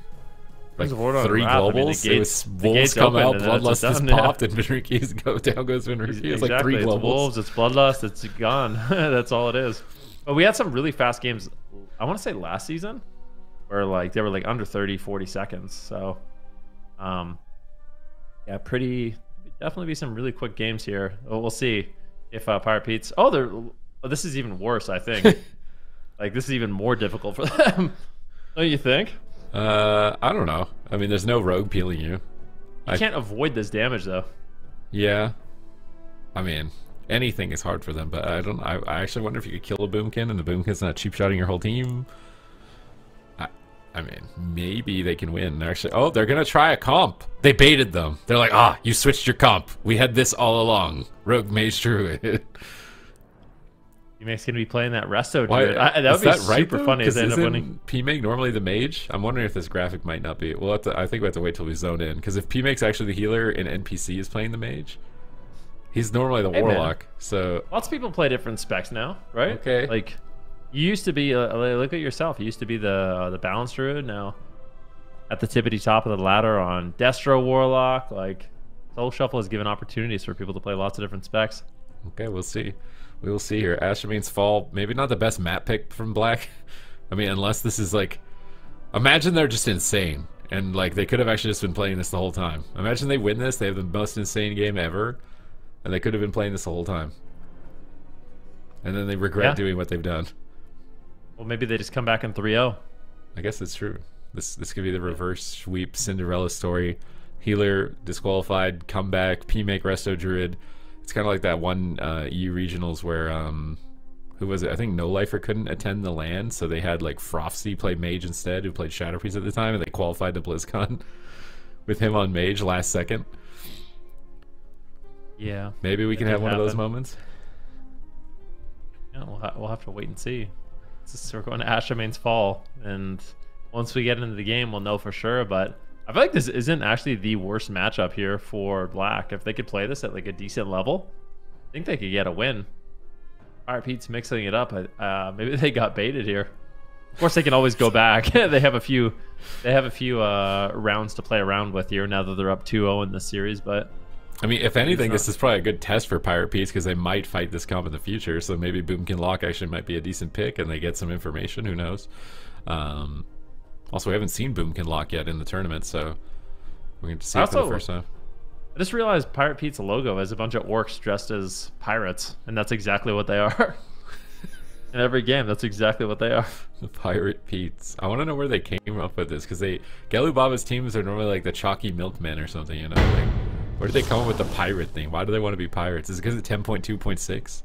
Is this like a leak in the AWC for 10.2.6? Do they know something we don't know about the pirate patch? I don't know anything, so not sure. Couldn't tell you. But gates are about to open here for map number 3. Black's going to be actually bringing in PMake on the Restoration Druid for this game. And you have NPCs playing the Mage. He's got Ice Wall, some Ice Wall attack. PMake's just going to be interrupted here at the beginning of the game, going in for a Nature Swiftness. And it's looking a little bit sketchy here for PMake in the opening stages, looking for Cyclones. He got walled on his own clone. That's a solo shuffle thing. Oh, this is an absolute nightmare here for NPC. Drops. This is looking super sketchy. Corky's getting a little bit low on health, but it's going to be NPC that falls. And yeah, I don't think Black. I think they're going to be tapping out with that. Pirate Pete's up 3-0 in the series, eliminating Black from the competition. You know what that made me want to see? I want to see, you know how they just came out with like NPC dungeons where you can join a dungeon group with NPCs and they run the dungeon with you? I want to see those NPCs fight each other. I want to see what it looks like if you took those dungeon NPCs and made them fight each other. Who would win? Okay, we got the replay of P-Make. Wild Growth is typically not the best ability to start with, so it's already kind of looking rough. And then obviously the NS when everybody's at full health, not going to be the best second move, obviously. And then getting walled on his own clone in a second here by his mage. This wall. Yeah, getting walled on his own clone. That would have been on DR from the blind. So, and then the Trank, because you've been sitting in the middle of the map, and then he cancels it to cast Wild Growth. Probably not. I mean, their team's obviously in a rough spot. Hopefully they can figure out something here, because I believe that they are in the gauntlet moving forward. But they're going to try and do the best with what they had given to them here for today, and unfortunately, this is going to be it.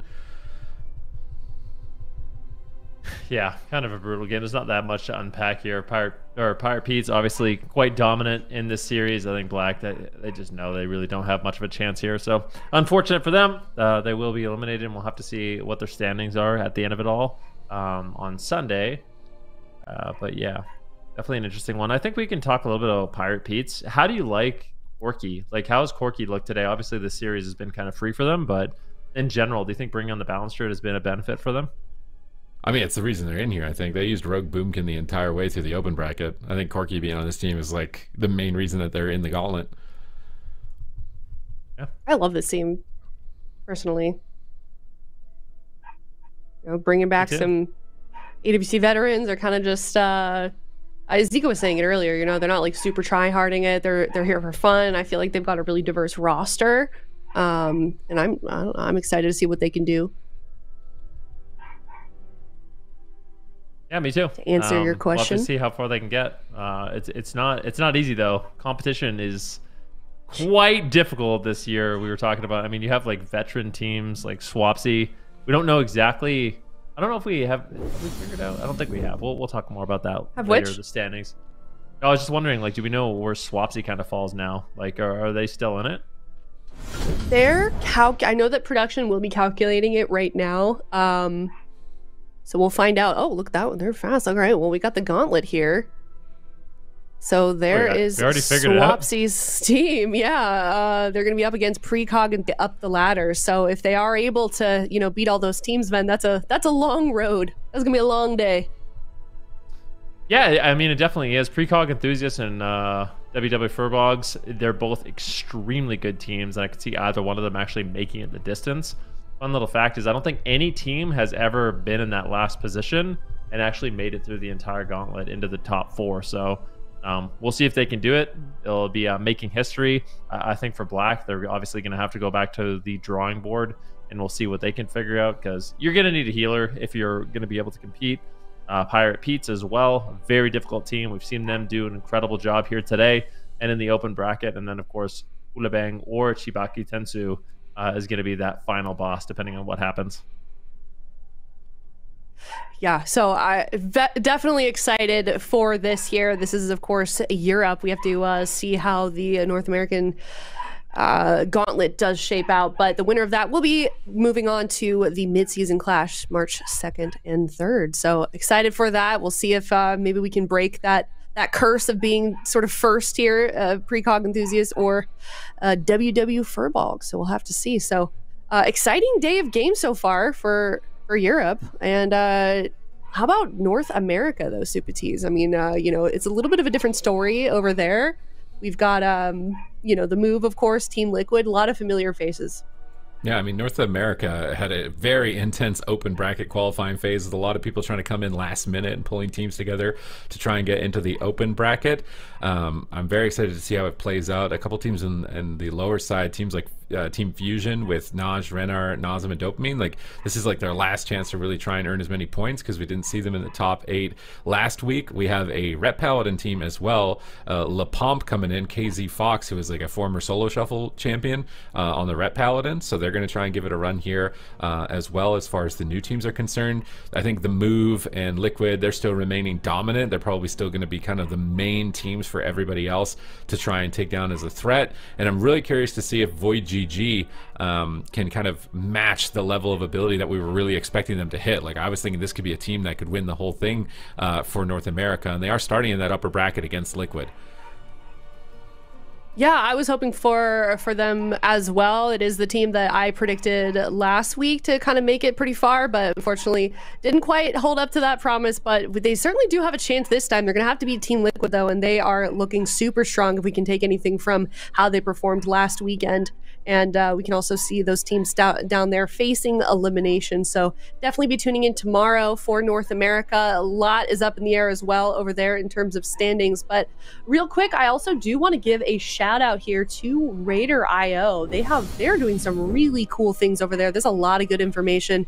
They're having a permanent database basically of every single match that has been played on AWC. You can look at who won, how long the match was, how deep and dampening, all their specs, all of their gear. So that is just an incredible amount of really good information that you can check out. So tremendous shout out to Raider.io for providing us with all of that awesome information. You know, they're giving some PvP love. It's you know, it's obviously they've been a Mythic Plus website for so long, but it's cool that they're coming over here and creating some amazing tools for the PvP scene as well. So thank you so much to Raider.io. Definitely go check that out. Let them know how you feel about it. And with that, I believe we are gonna head out, and I am super excited for North America. Hope you guys are too. Definitely follow us on WoW Esports for some more information if you want to be pinged about that. And with that, we'll head out twitch.tv/Warcraft tomorrow, same time, same place. Thank you everyone so much. We'll see you tomorrow. Have a good one.